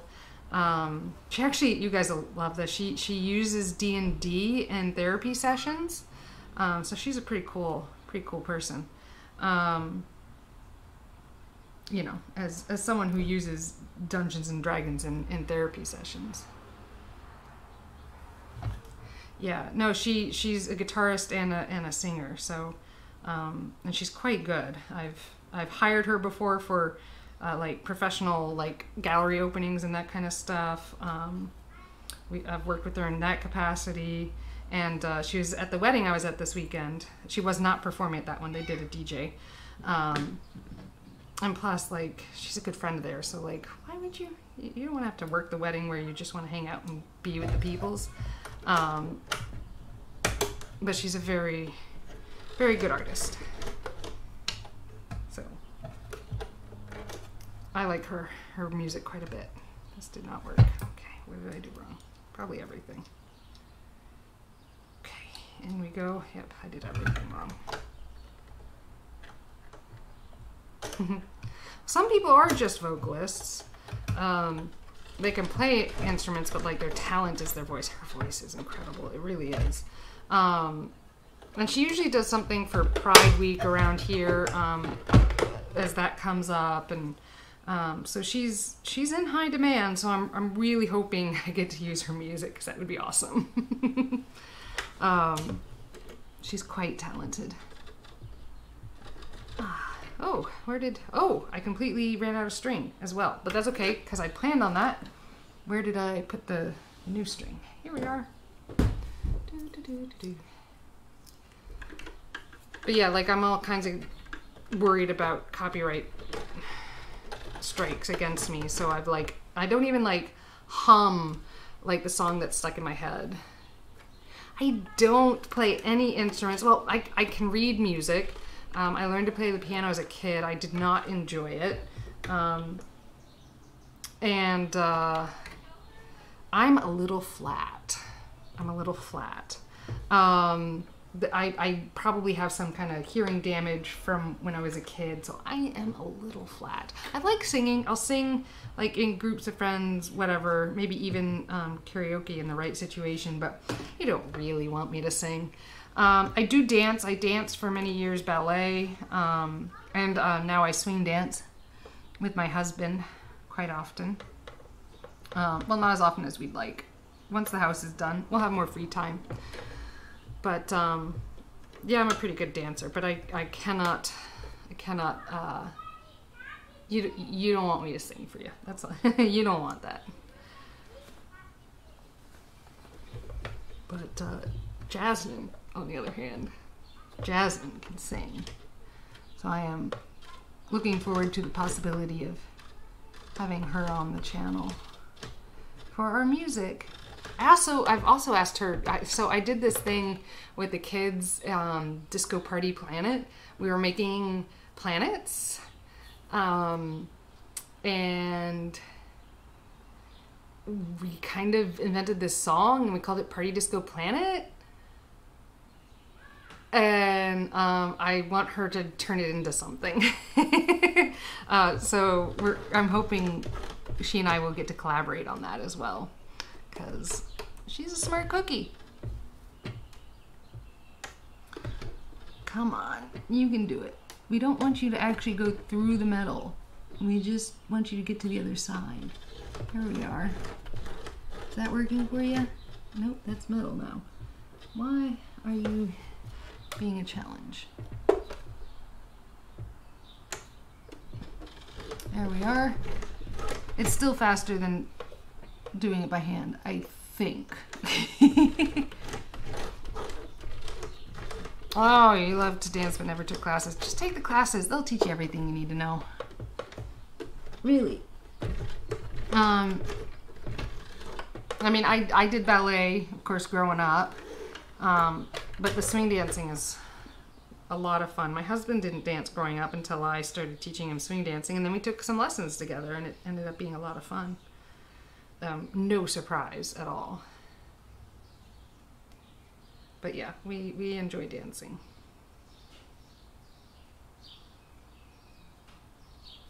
There we are, tying these off so that things go well.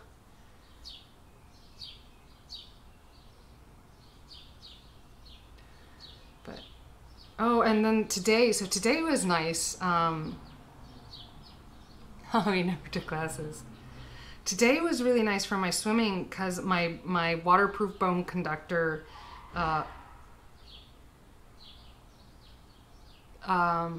someone just had an accident. I think I know the intersection.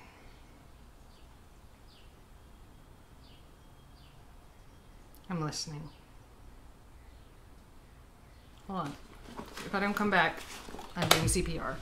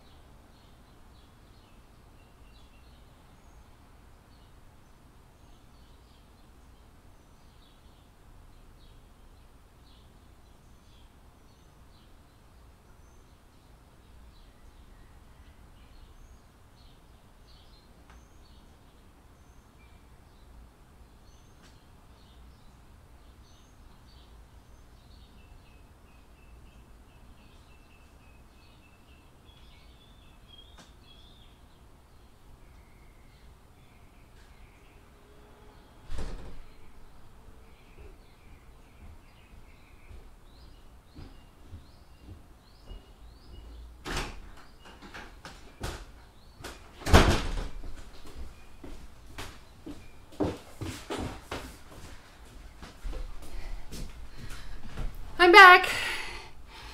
I'm back. They're fine. Everyone was up and walking around.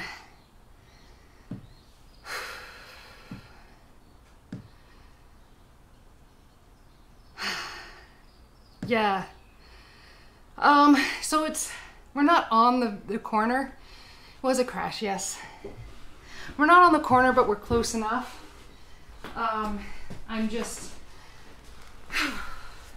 We're one house down from the corner.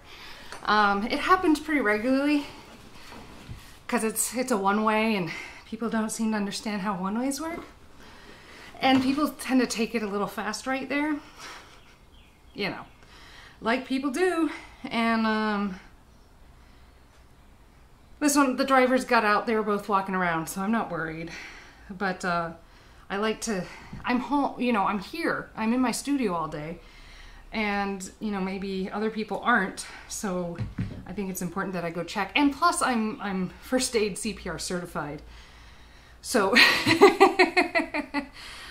so anytime I hear an accident out there, I do run out and check. It's usually fine. When they get going really fast, the other house on the corner, kind of across, the way their house is set up, at least twice a year a car ends up going over the corner curb, and they have this, it's the way the rocks are just set up, and it kind of ramps them, and they like fly over their raspberry bushes and land in their front yard. Happens twice a year. The joys of, you know, living in a city. We're a small city, but a city.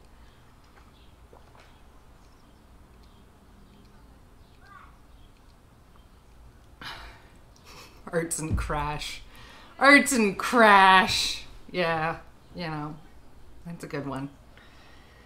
That's a good one. I gotta hand that one to you. It's a good one. But it looked like everyone was fine. Everyone was up and walking around, so I'm not gonna butt my nose into that. They don't need me, especially during a pandemic.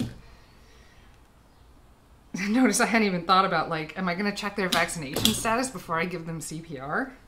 I don't know, man. I'm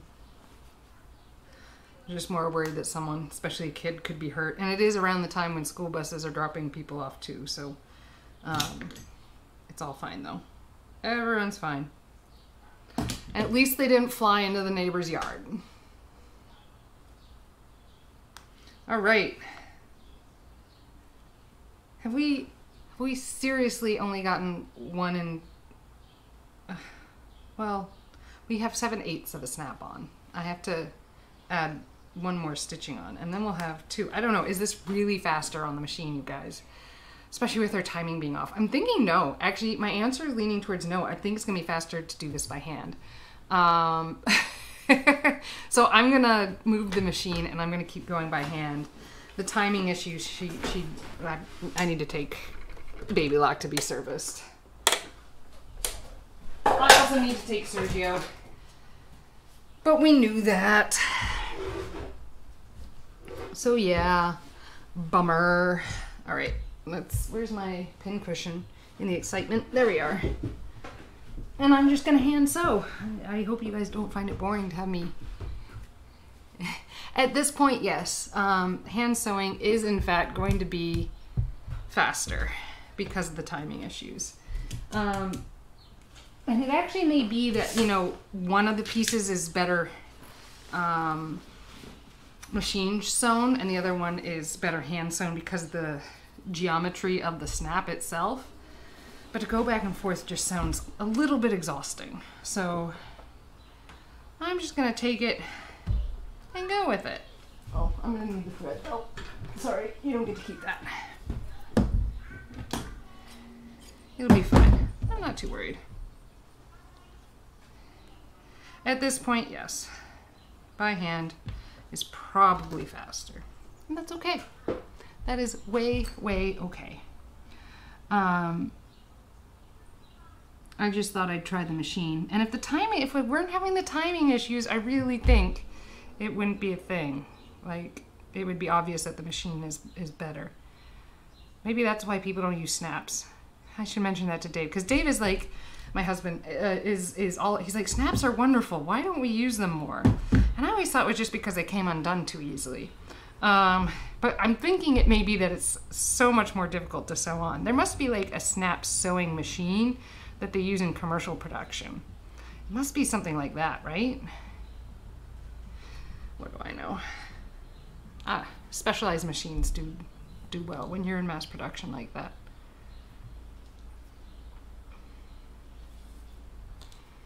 So we'll just do this. It'll be fine. I'm not worried.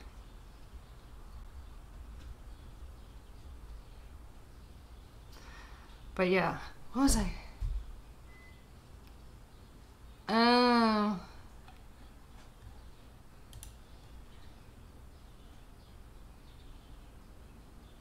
Oh. Yeah, that sounds good. Maybe that's what I should be doing with denim anyways. I don't know. That sounds so much more violent than I probably need to do with snaps for fabric. That's not the one. I'm doing this one.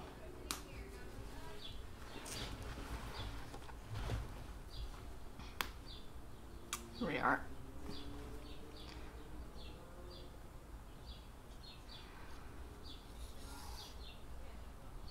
Ooh.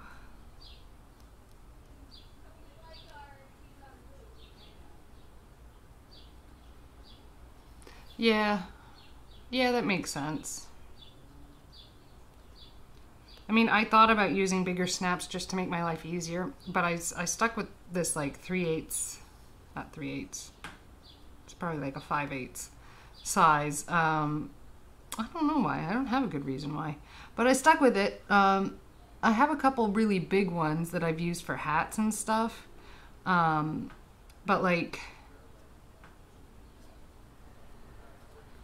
I guess those would have the advantage of they'd fit under the presser foot, which is the problem with this particular piece. I mean, and I am making this really secure. Like, I am going at this so that this is like the most secure it can be. Like, I'm using 4 different strings for each of the corners of the snap. Like, that's really freaking secure.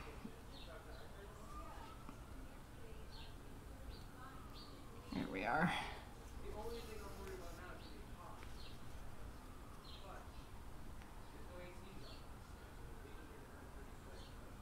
Can you guys hear my neighbors?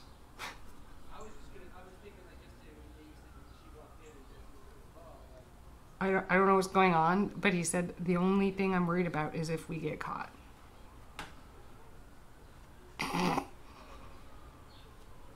They have 2 small children. I'm sure it's something legal.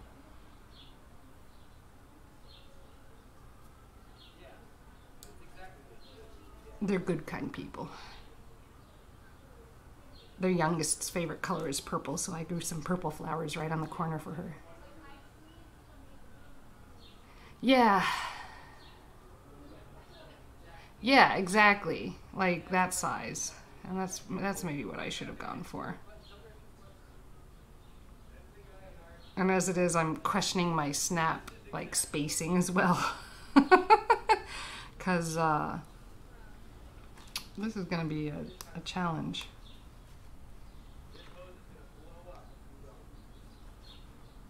They're talking about a hose.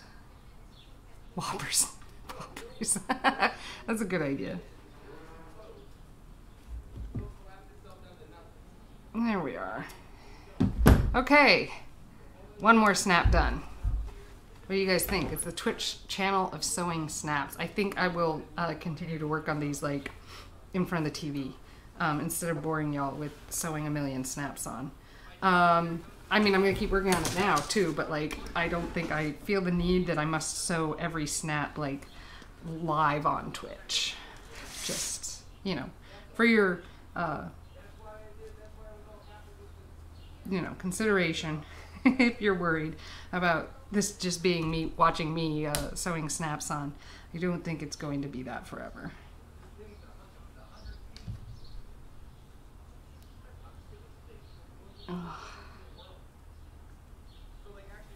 Here we go.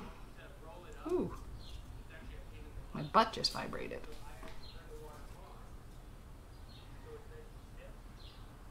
Cool. So my friend has a recycling company. And what does that mean? It means he gets deliveries of really cool stuff on a regular basis. He's on the watch for a few things for me, and he's still finding all the pieces, but he thinks he has a full-sized, real-life skeleton for me. Super excited about that. Because I don't have a life-size skeleton, but I'm excited about it. So we need to think of a name for this skeleton coming in. And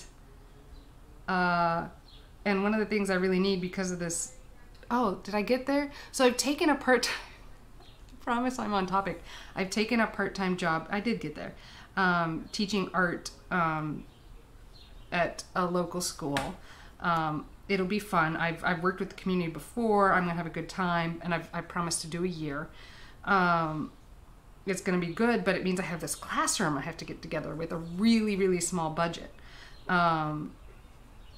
And so one of the things I really needed was a bunch of 3-drawer lateral filing cabinets, because I'm not into a shelf storage system for open art supplies, especially in rooms where kids are actively working. I think it just presents too much of a distraction for the kids. There we are. Pull this through. And so yeah, so I'm gonna get more. So I'm gonna get these lateral filing cabinets, but I asked him to be on the lookout for them for the summer, and that I needed them by August, mid-August. And he texted me like yesterday, like a week, literally 2 weeks maybe at the most, after I visited to check out his facility with like 6 of them. And it's like exactly what I need. So I'm super excited about that. That I'm gonna get these things that I just like really, really need. And he just texted me to let me know he's gonna measure how big they are, because that affects how many I can fit in the room. But yeah, so I'm gonna learn a lot by being a regular art teacher. From classroom management type stuff and dealing with kids that don't want to be there in my class, which I don't have right now because you have to sign up for my classes. To like, I don't know, there's going to be a lot. There's just going to be a lot that I'm going to learn. I'm fairly confident. And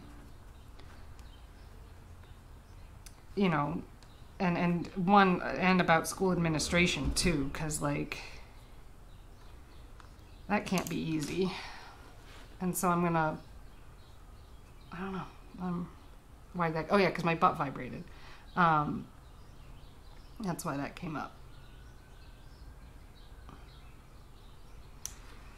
But, yeah, so he's also on the lookout for me for like an Art Deco lamp style that I'm looking for, because I want to turn it into like a painted lady. Yeah, I know, weird, but I really want to do it. Projects for you guys to watch me make. And like, I'm gonna do, I think, some projects for the kids where they like get to make, where we get, metal being thrown out, old silverware and stuff, and we can make sculptures out of it. Teach the kids to solder, which is like a good life skill. And, yeah, all that kind of stuff. I'm not going to be like any other art teacher, which is what I'm sure every other art teacher says. But really, they're giving me total creative freedom to teach and do how I want. So, yeah, I go to state auctions and stuff on the regular. They're good places to pick up stuff. Actually, I just picked up hardwood flooring, and the last thing I really, so while you're gonna think this is funny, y'all. Right before COVID hit, I was watching the state auction site, and a trolley popped up, and I seriously considered buying it for Uncharted, so that we could travel to the schools and have like a traveling classroom. You know what I mean? And like, so kind of like Magic School Bus, but I have a trolley. So, you know, I'm not really Miss Frizzle, but, you know, just a little bit. Anyways, Billy wanted to do somersaults. And yeah, so like I thought a trolley would be really fun to have. But I didn't buy it, fortunately, because that would have been a big chunk of money that we needed to make it through the year. I mean, I think it sold for $5,000. Just saying. That might have been a lost opportunity. I'm sure another one will pop up again. I'm not too worried. But yeah, I'm constantly watching the state auctions. We have a very old house, so when certain pieces go on the market, we're very, very interested. There we are. But I made the right decision, and I did not buy the trolley. We really needed that money this last year, so, you know. There we are. Let's tie those together underneath the snap. Surely this is how they do it professionally. I don't know. I will learn and get better and better at things as I go, I'm sure. But for now, I'm just trying to hide some of the knots for the snap underneath the snap so that the other snap, which I can't hide the knots for, can lie a little more flush up against it. But yeah, don't you just want to own a trolley? I mean, just saying. And so this week there's been a plumber at the brewery around the corner from me. And I didn't realize it was a plumber. And you don't want a trolley? Really? Are you sure? So there was a plumber at the brewery around the corner, but I didn't know it was a plumber. It looked like an ambulance. And I was worried because I know the brewery, and so I was like, oh my gosh, I wonder, is Erin okay? Is Jenny okay? What's going on here? And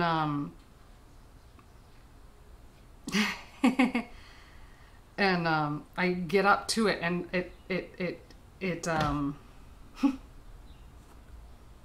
it was an ambulance that someone had clearly bought at like a state auction and turned into a plumbing truck, and they called themselves like Emergency Rescue Plumbing or something, and it was great. It was amazing. 3-car garage sized shop. Oh. No comment. This carriage house is technically above a 2-car garage, and then I have a third over here in a boathouse. It's a very, very old house, though, so the carriage house is actually has wood floor, so we don't park cars on that. We'll fill it with cement one day. One day. Yeah, we knew we needed like garage carriage house type space.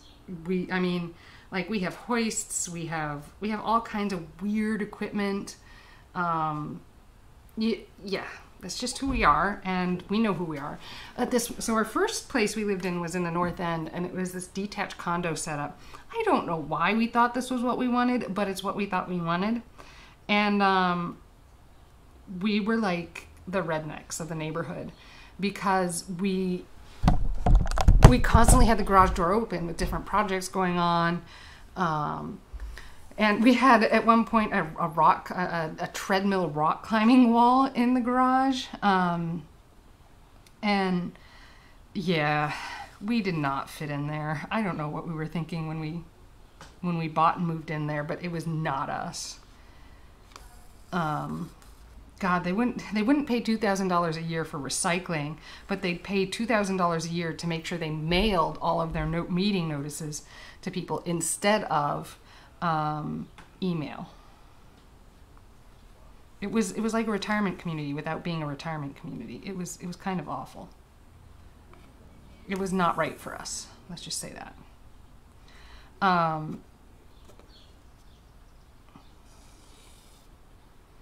But yeah, so we did not fit in there.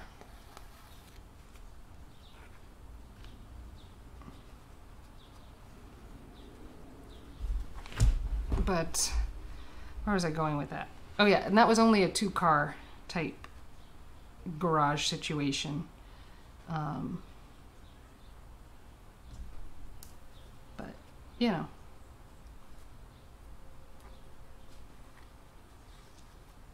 It ended up, there was this like bonus room in the basement that turned into a decent shop.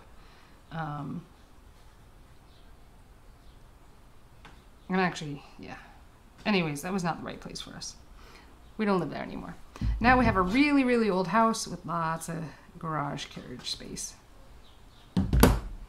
So, good for us, I guess. Right? Right.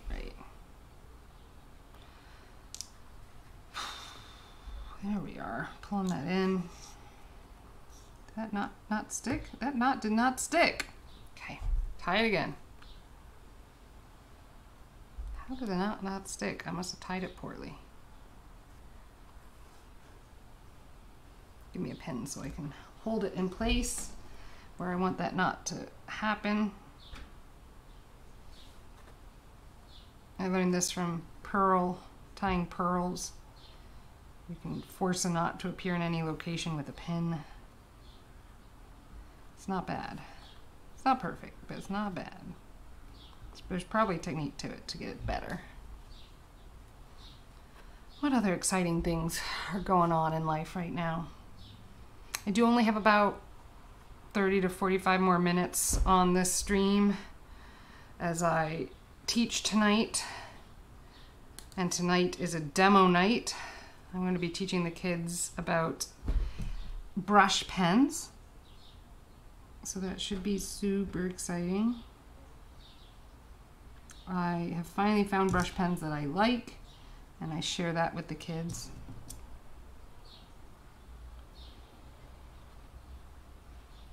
And here we are. Get that knot tied under there so it hides nice, clean.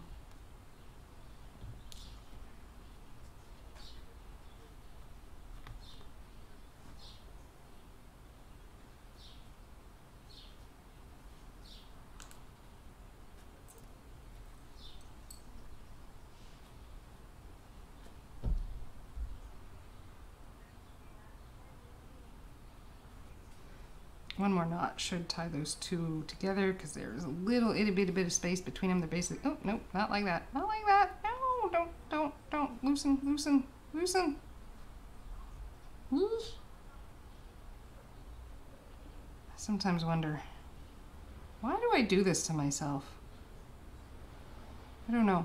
The other day, I was working with one of my students in my garden, and my student looked at me, and she said, "You're an adult, right?" I'm like, "Yeah, where's this going?" Uh-huh. "And you can do anything you want with your time."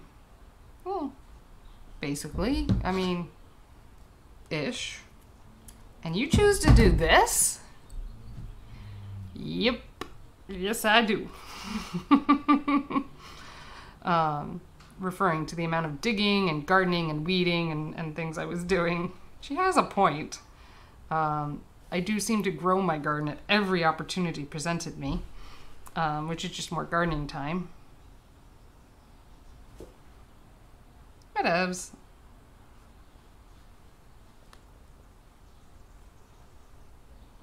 What do you all do with your spare time that other people wouldn't? I do. Exactly. That's the whole point. I really enjoy my gardening, especially eating it. I mentioned I like food, right? I really like food. And I'm making a video that will help educate people, and I'm doing a little bit of an experiment, documenting what I'm doing in that garden. It hits all, and it's beautiful too. Like when you grow beautiful things, you know what I mean? Like, yeah. Wait, that's the point. What's the point? Eating? The point to life is eating. I like it. Welcome back. We've decided the point to life is eating. That was the takeaway from our conversation, right?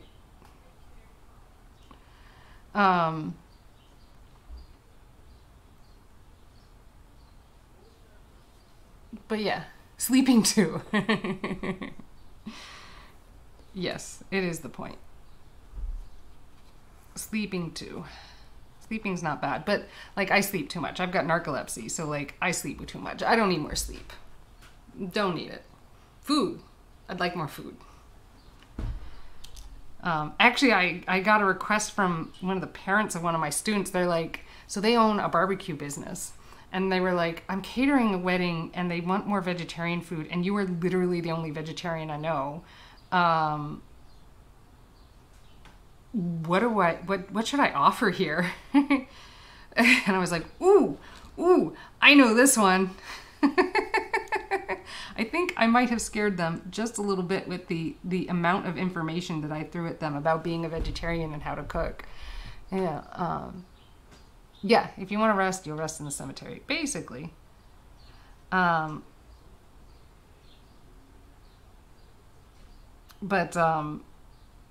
I was like, ooh, I know all the answers to this whole vegetarian thing and how you make vegetarian food good. So I wrote like this, I've now written 2 long emails about how to cook vegetarian so it's actually good. But I'm feeling like really cool with my food cooking that like someone is like, okay, so they really reached out to me because I'm the only vegetarian they know. But like, I must be kind of good if like, maybe not. I'm just the only vegetarian they know. But I gave him a lot of information in the email. He's like, it's going to take me all summer to digest this. And, you know, that's cool. Like, coming from, like, someone who professionally cooks, they're like, actually, this is a lot of theory and stuff. And I'm going to have to digest this. You know, pat on my shoulder. I have cooking theory. Maybe I'll write a cookbook one day. I already know what the title will be. It'll be Cooking Loud. There was a point when we were living in an apartment building where we shared walls with people, and I felt bad for the people that shared walls with me when I cook. Everything made ridiculous amounts of noise. Like, it was back when I ate meat, so I'd literally pound meat with like 2x4s and PVC pipe. You pound it, and you pound it on the counter, and it gets softer and tender. It's nice, especially when you do like a yogurt marinade. And then, like, I pulverize soups, and the stove in that place, like, you gotta pulverize with one of those boat motor things, and, like, ugh, telling you, that's noisy. You want noisy, that's noisy.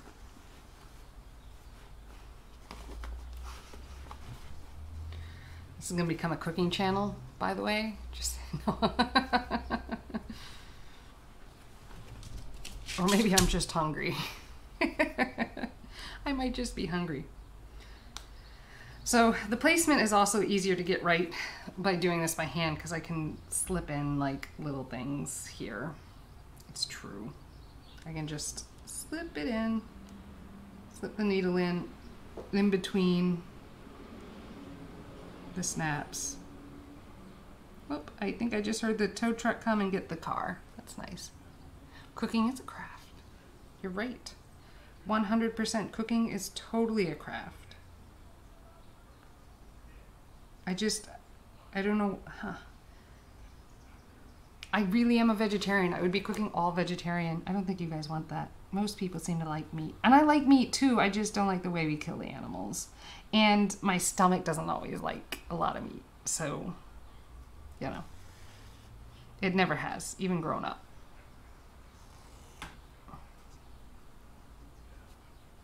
There we are. It's a little twisted, but we'll get this smoothed out. Pull it through, I think. This is totally gonna work, right? That's the theory, at least. Yeah, definitely Billy Joel stuck in my head. It's a good song to sing to. You know, I like Billy Joel for skiing as well as swimming. So, some of you probably don't even know who Billy Joel is. That is okay. I will not hold it against you. But he makes great music.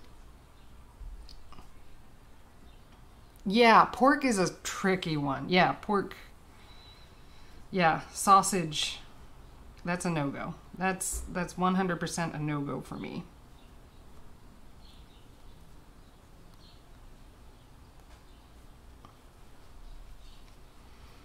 But animal products just don't always agree with me, so why fight it, man? Just own it. Just like art mistakes.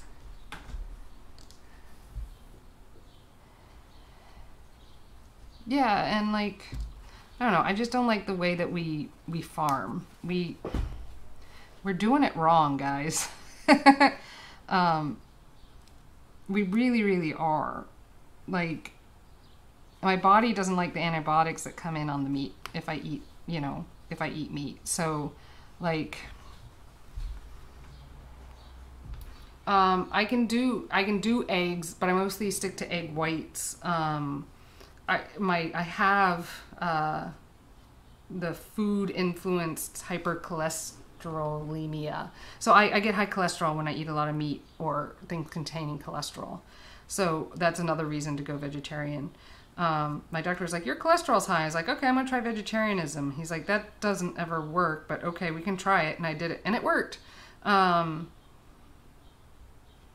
It's like, yeah, it does work.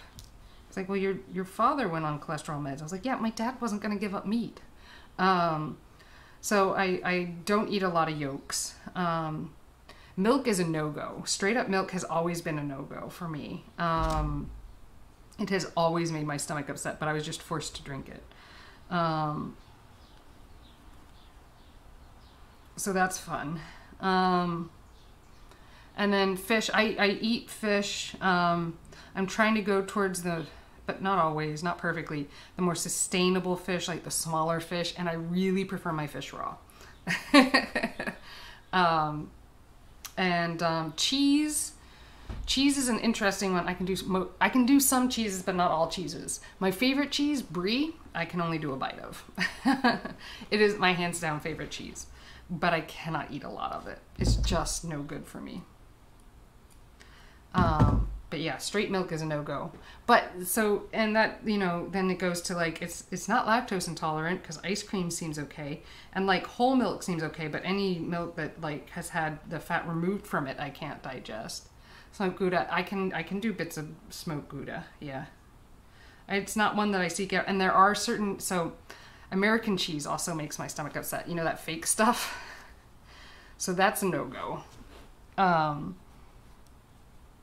You guys are going to learn all kinds of things about my eating habits. American cheese, Velveeta, those are all no-goes, which is tough because a lot of the, at least around here, the Mexican restaurants and Mr. Max uses, yeah, that yellow-orange fake cheese in their stuff. So if I order something, I have to specify no American and no Velveeta. Yes, I know. It's not real. It's not real. But people cook with it, and it really sends me for a loop. Jack seems to not be great for me. But cheddar, Colby, Munster, Parmesan doesn't make me upset, though it's not technically vegetarian because it uses, like, I don't know, baby cow stomachs or something. Yeah. Hi, Lady Verona. Yeah, it's not real cheese, but it does not sit well on my stomach. I don't know what it is. So I just avoid the things that make my stomach unhappy. I figure that's good enough. And most among them, it's meat.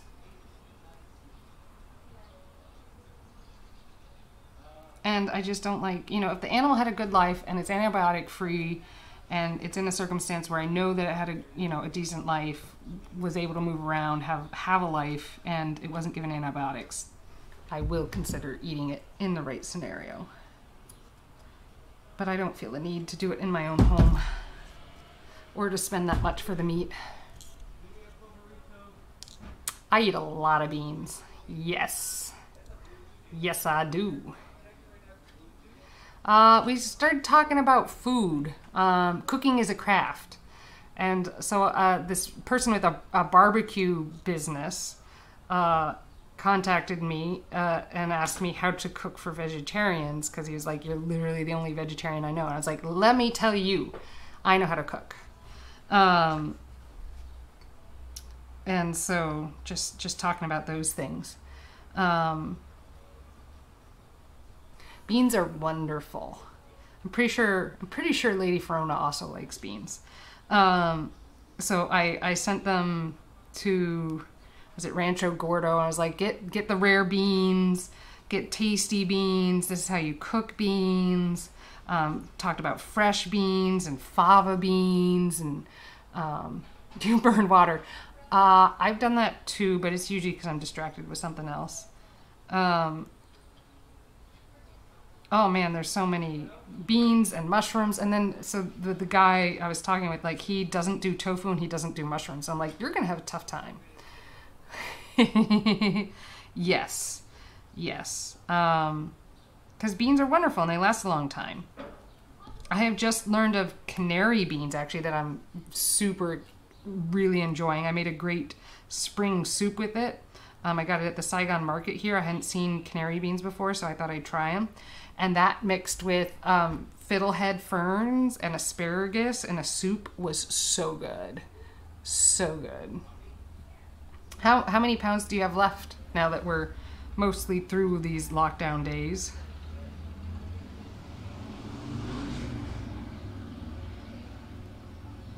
Do you still have hundreds of pounds?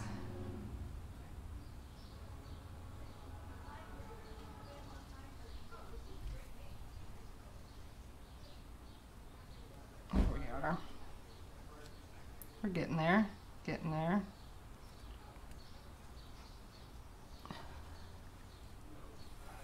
Oh, you just got more.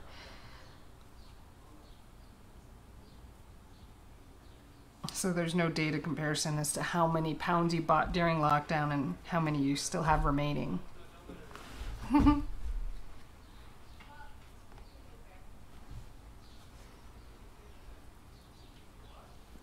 I'm growing my fava beans out in my country garden. It's going quite well, actually. The plants are like 3 feet tall, which is way taller than anything I ever got here in the city. I think my soil is just too warm for them. You could probably grow fava beans in your garden over the winter. I bet they like that.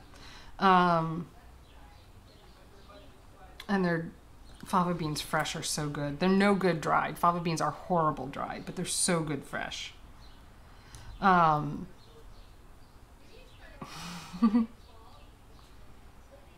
found a local bean producer actually through our CSA out of Maine. So that's exciting. They have soldier beans and cow beans, so that's been fun. And black turtle beans, which just look like black beans to me. I don't know.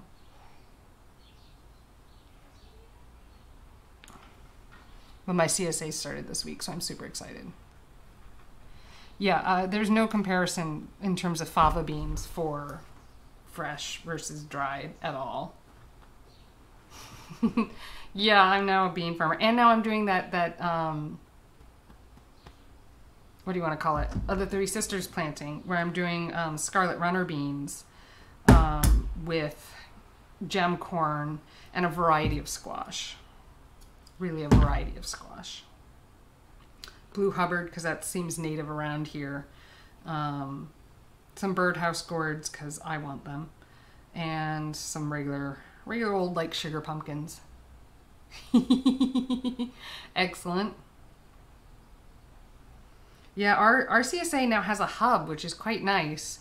And so if I didn't add on, and they have online management now. It used to be you just showed up and you got whatever you got. But they have this online management of the produce. So you can be like, I don't want asparagus because mine's growing really well, but I would like more lettuce because I don't have any yet. So you can kind of pick and choose before you go, which is really great. I know, we're probably really, really boring Kelvin Door here. He's like, why are we talking about farm shares? Savoy cabbage. There's a recipe called pancit that might be really good. P-A-N-C-I-T, pancit. That I think is made with Savoy cabbage.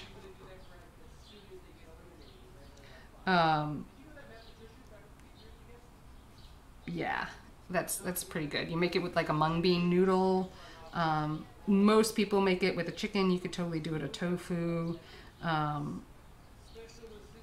But it's pretty good. It's pretty good. And you can make a lot of it and save it. That's how I cook.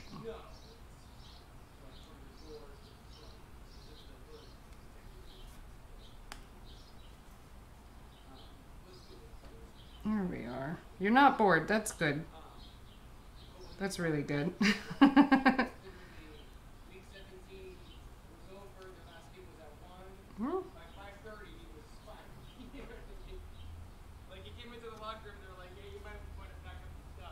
Baker. Oh, I like baking too, but it usually has too many calories for me to actually do a lot of. That's cool. Yeah, I think when my garden gets going, I'll be able to do that. And yeah, it'll be close. Yeah, baking is amazing. But yeah, no.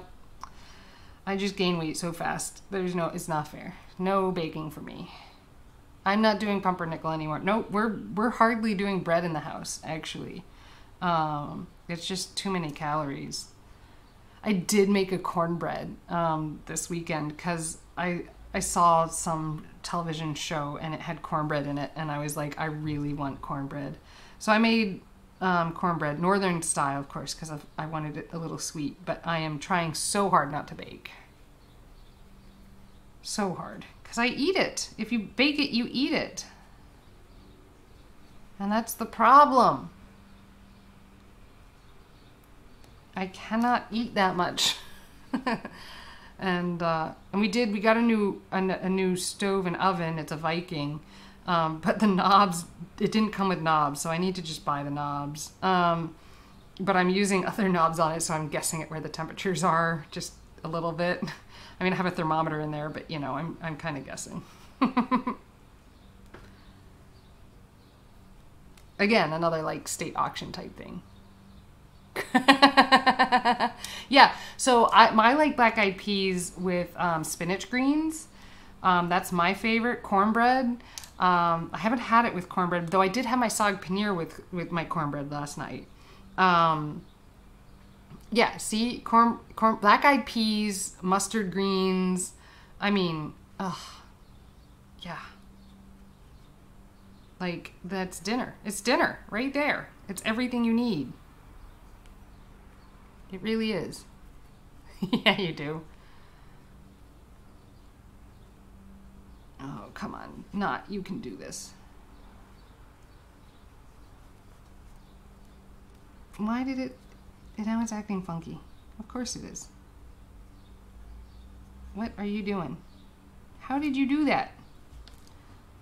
I really don't know. That should not be possible. Who knows? Just tie a knot. Keep it going. Yeah, I'm getting hungry. I have to eat dinner late tonight because I teach. Speaking of which, yeah, I've got about 15 more minutes on the stream before I gotta go, so I can grab an apple real quick and teach. It's fun. It's gonna be a demo night, so it's recorded. I gotta be really set up for that. I don't think I'm gonna use that string. It's because I'm hand stitching that I'm hungry? Is that what you're saying? I could see that, I guess. Not something I'd considered before.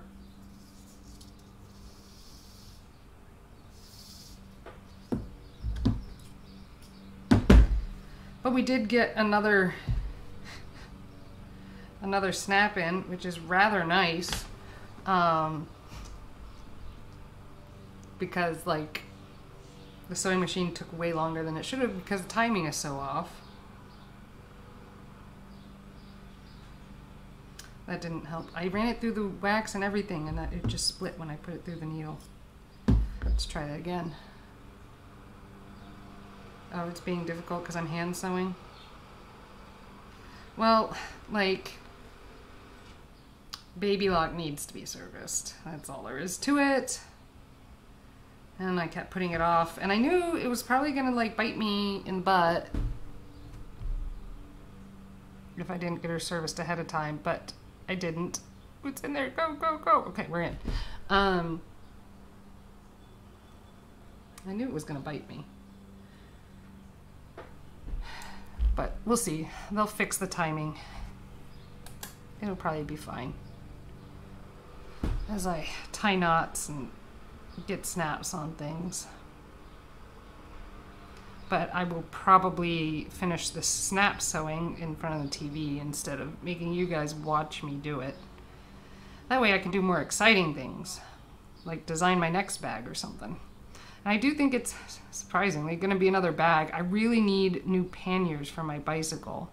I've kind of needed them for some time.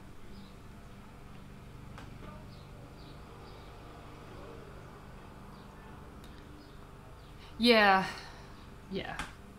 It's timing. It's timing. It just gets off, you know? That's all.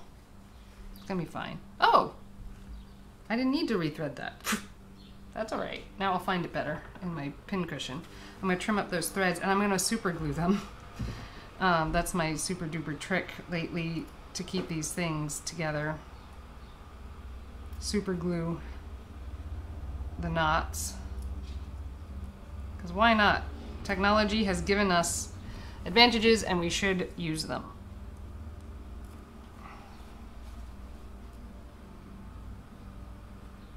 Yeah, the timing's off. Like, I'd started noticing it on little bits of sewing here and there, but of course in something that's so set and in one place as the snaps, the timing being off really begins to show itself.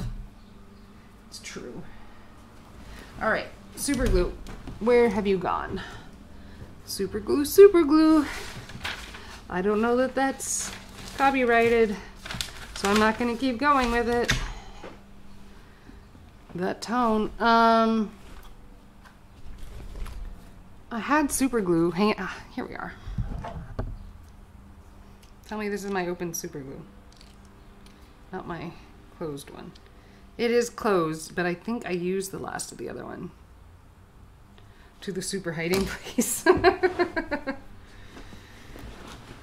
right.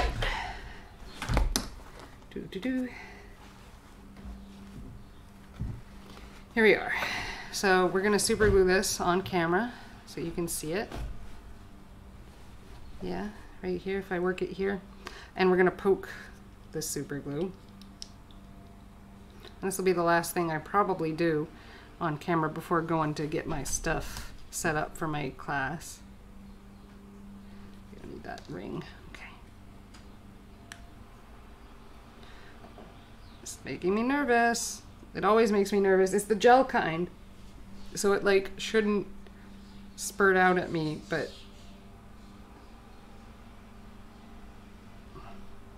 I'm always nervous about this. I don't want to get it all over my fingers. There we go. I did it.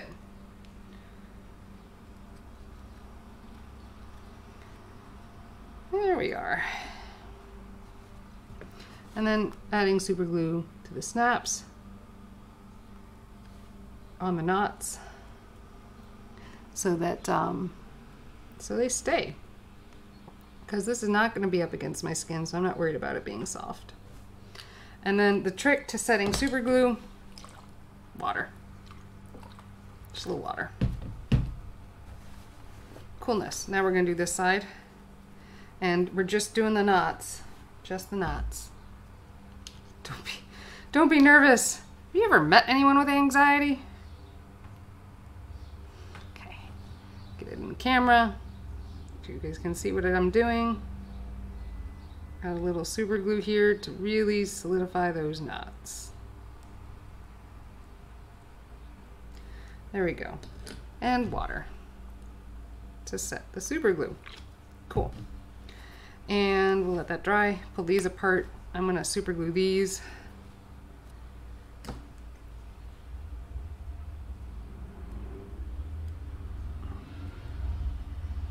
Oh, I'm not in camera again. Dang it. We're gonna lift that camera up so that more is in view. There we are. water. Nice. And the knots again.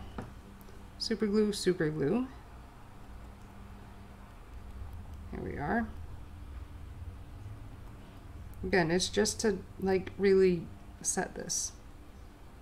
It's probably excessive, and if my knots were any good, I probably wouldn't need to do it, but water, well, it's a medical glue, and so the moisture from your skin is what used to, you know, really set it. So water is what you want.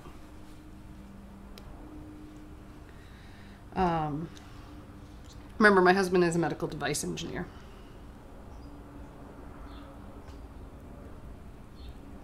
So I know things. Also, he's a medical device engineer who recently cut his finger wide open with an angle grinder and negotiated with the doctor to not have stitches so that they wouldn't have to numb him, because he didn't want that numbing sensation on his nerve, like the needle injection. He was like, he thought that would hurt more than if they just glued it shut and he didn't use his finger for a week.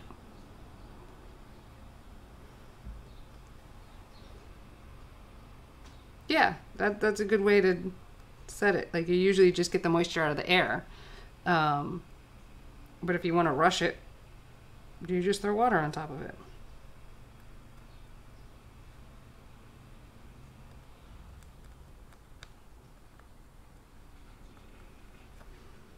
There we are. So that should hold up. Where'd my lid go? There it is. Yeah, I had to take him to the ER. It was great. It was great. Only our second ER visit in the middle of the pandemic.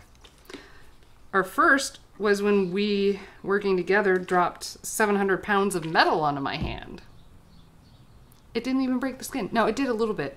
I didn't break anything. I didn't break anything. The hand still works. Okay.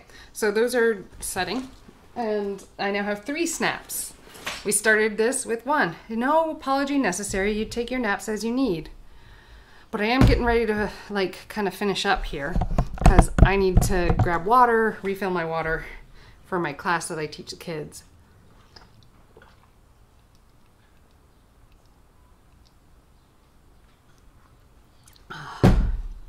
What else? I don't know. I'll put away thread and stuff. No apologies necessary, Anna. We've been through that. We simply have a medical condition. Yeah, I don't have to go anywhere. I just need to clean up and move things around. Yeah, it's definitely getting to me though. Like, I schedule things with friends and then I'm ending up late, and I'm not someone who's like generally late because I'm not used to calculating that I need time to travel there.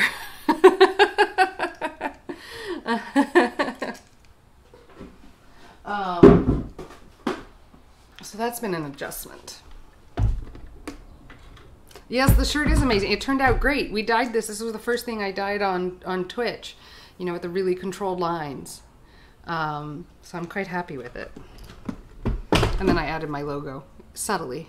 It's a subtle glitter. You're getting rain. Oh, that must be nice. We need more rain. I think we get your rain that's coming. I think we get your rain at the end of the week, which will be good. We got some rain over the weekend, which was good too. We needed it badly. Just not the chipmunks. Dude, the squirrels got in a battle in my yard this morning. I don't know what was going on. I recorded some of it. I'll edit it together and put it on Instagram. But there were like, I counted at one point 8 squirrels in my yard. I did use Baby Lock today, and she is going to get a checkup from the doctor, so I guess we'll find out if she's pregnant. Her timing is really off, so it is definitely time to get her to the doctor and get serviced.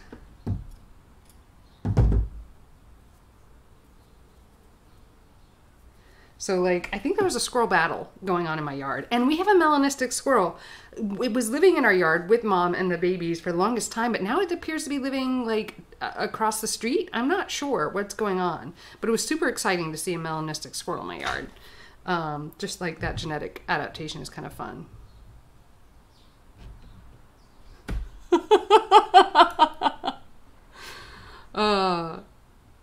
Yeah, Yeah, chipmunks are special. So adolescent squirrels and chipmunks are particularly vengeful on a garden, I feel. I think my squirrels are moving out of their adolescent phase, so I put my sunflowers in the ground, and they haven't gotten eaten up, so it must be working. Yeah, chipmunks are not my favorite. All right, Calendar, have a good night. I'm packing up here as well, because I need to get ready to teach my kids here in like 15 minutes. As I pack up all of my seam rippers. Have you guys seen my seam ripper collection? I mean, really, I now have a collection of seam rippers.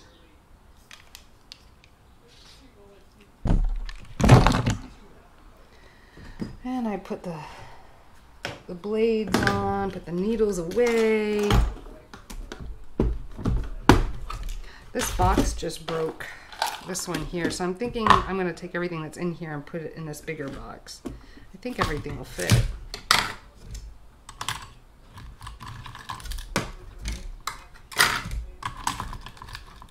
Right, like this. My seam rippers don't fit in here though, unfortunately. Just picking up so I can teach. Having extra things lying around. Putting everything away, We'll put my wax in here too. Yes, Jack the Ripper. Here is Jack the Ripper. This is Jack the Ripper. Turns on, lights up, so you can see things. Here we are. Jack the Ripper. And then I also have these two. So this is the old one I had that I couldn't find, but can now find. And then I have this one as well, which is really tiny and pointy. So Jack the Ripper, and I don't know. And I have two of these neon ones, just because I got tired of losing it.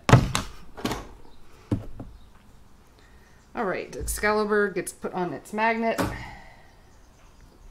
Don't think I need that.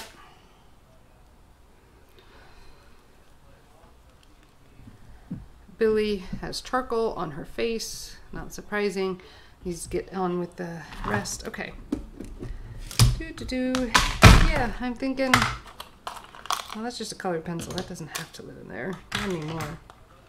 Here we go. And the rest are pins and needles. Cool. All right. Well, it is time for me to get going, because...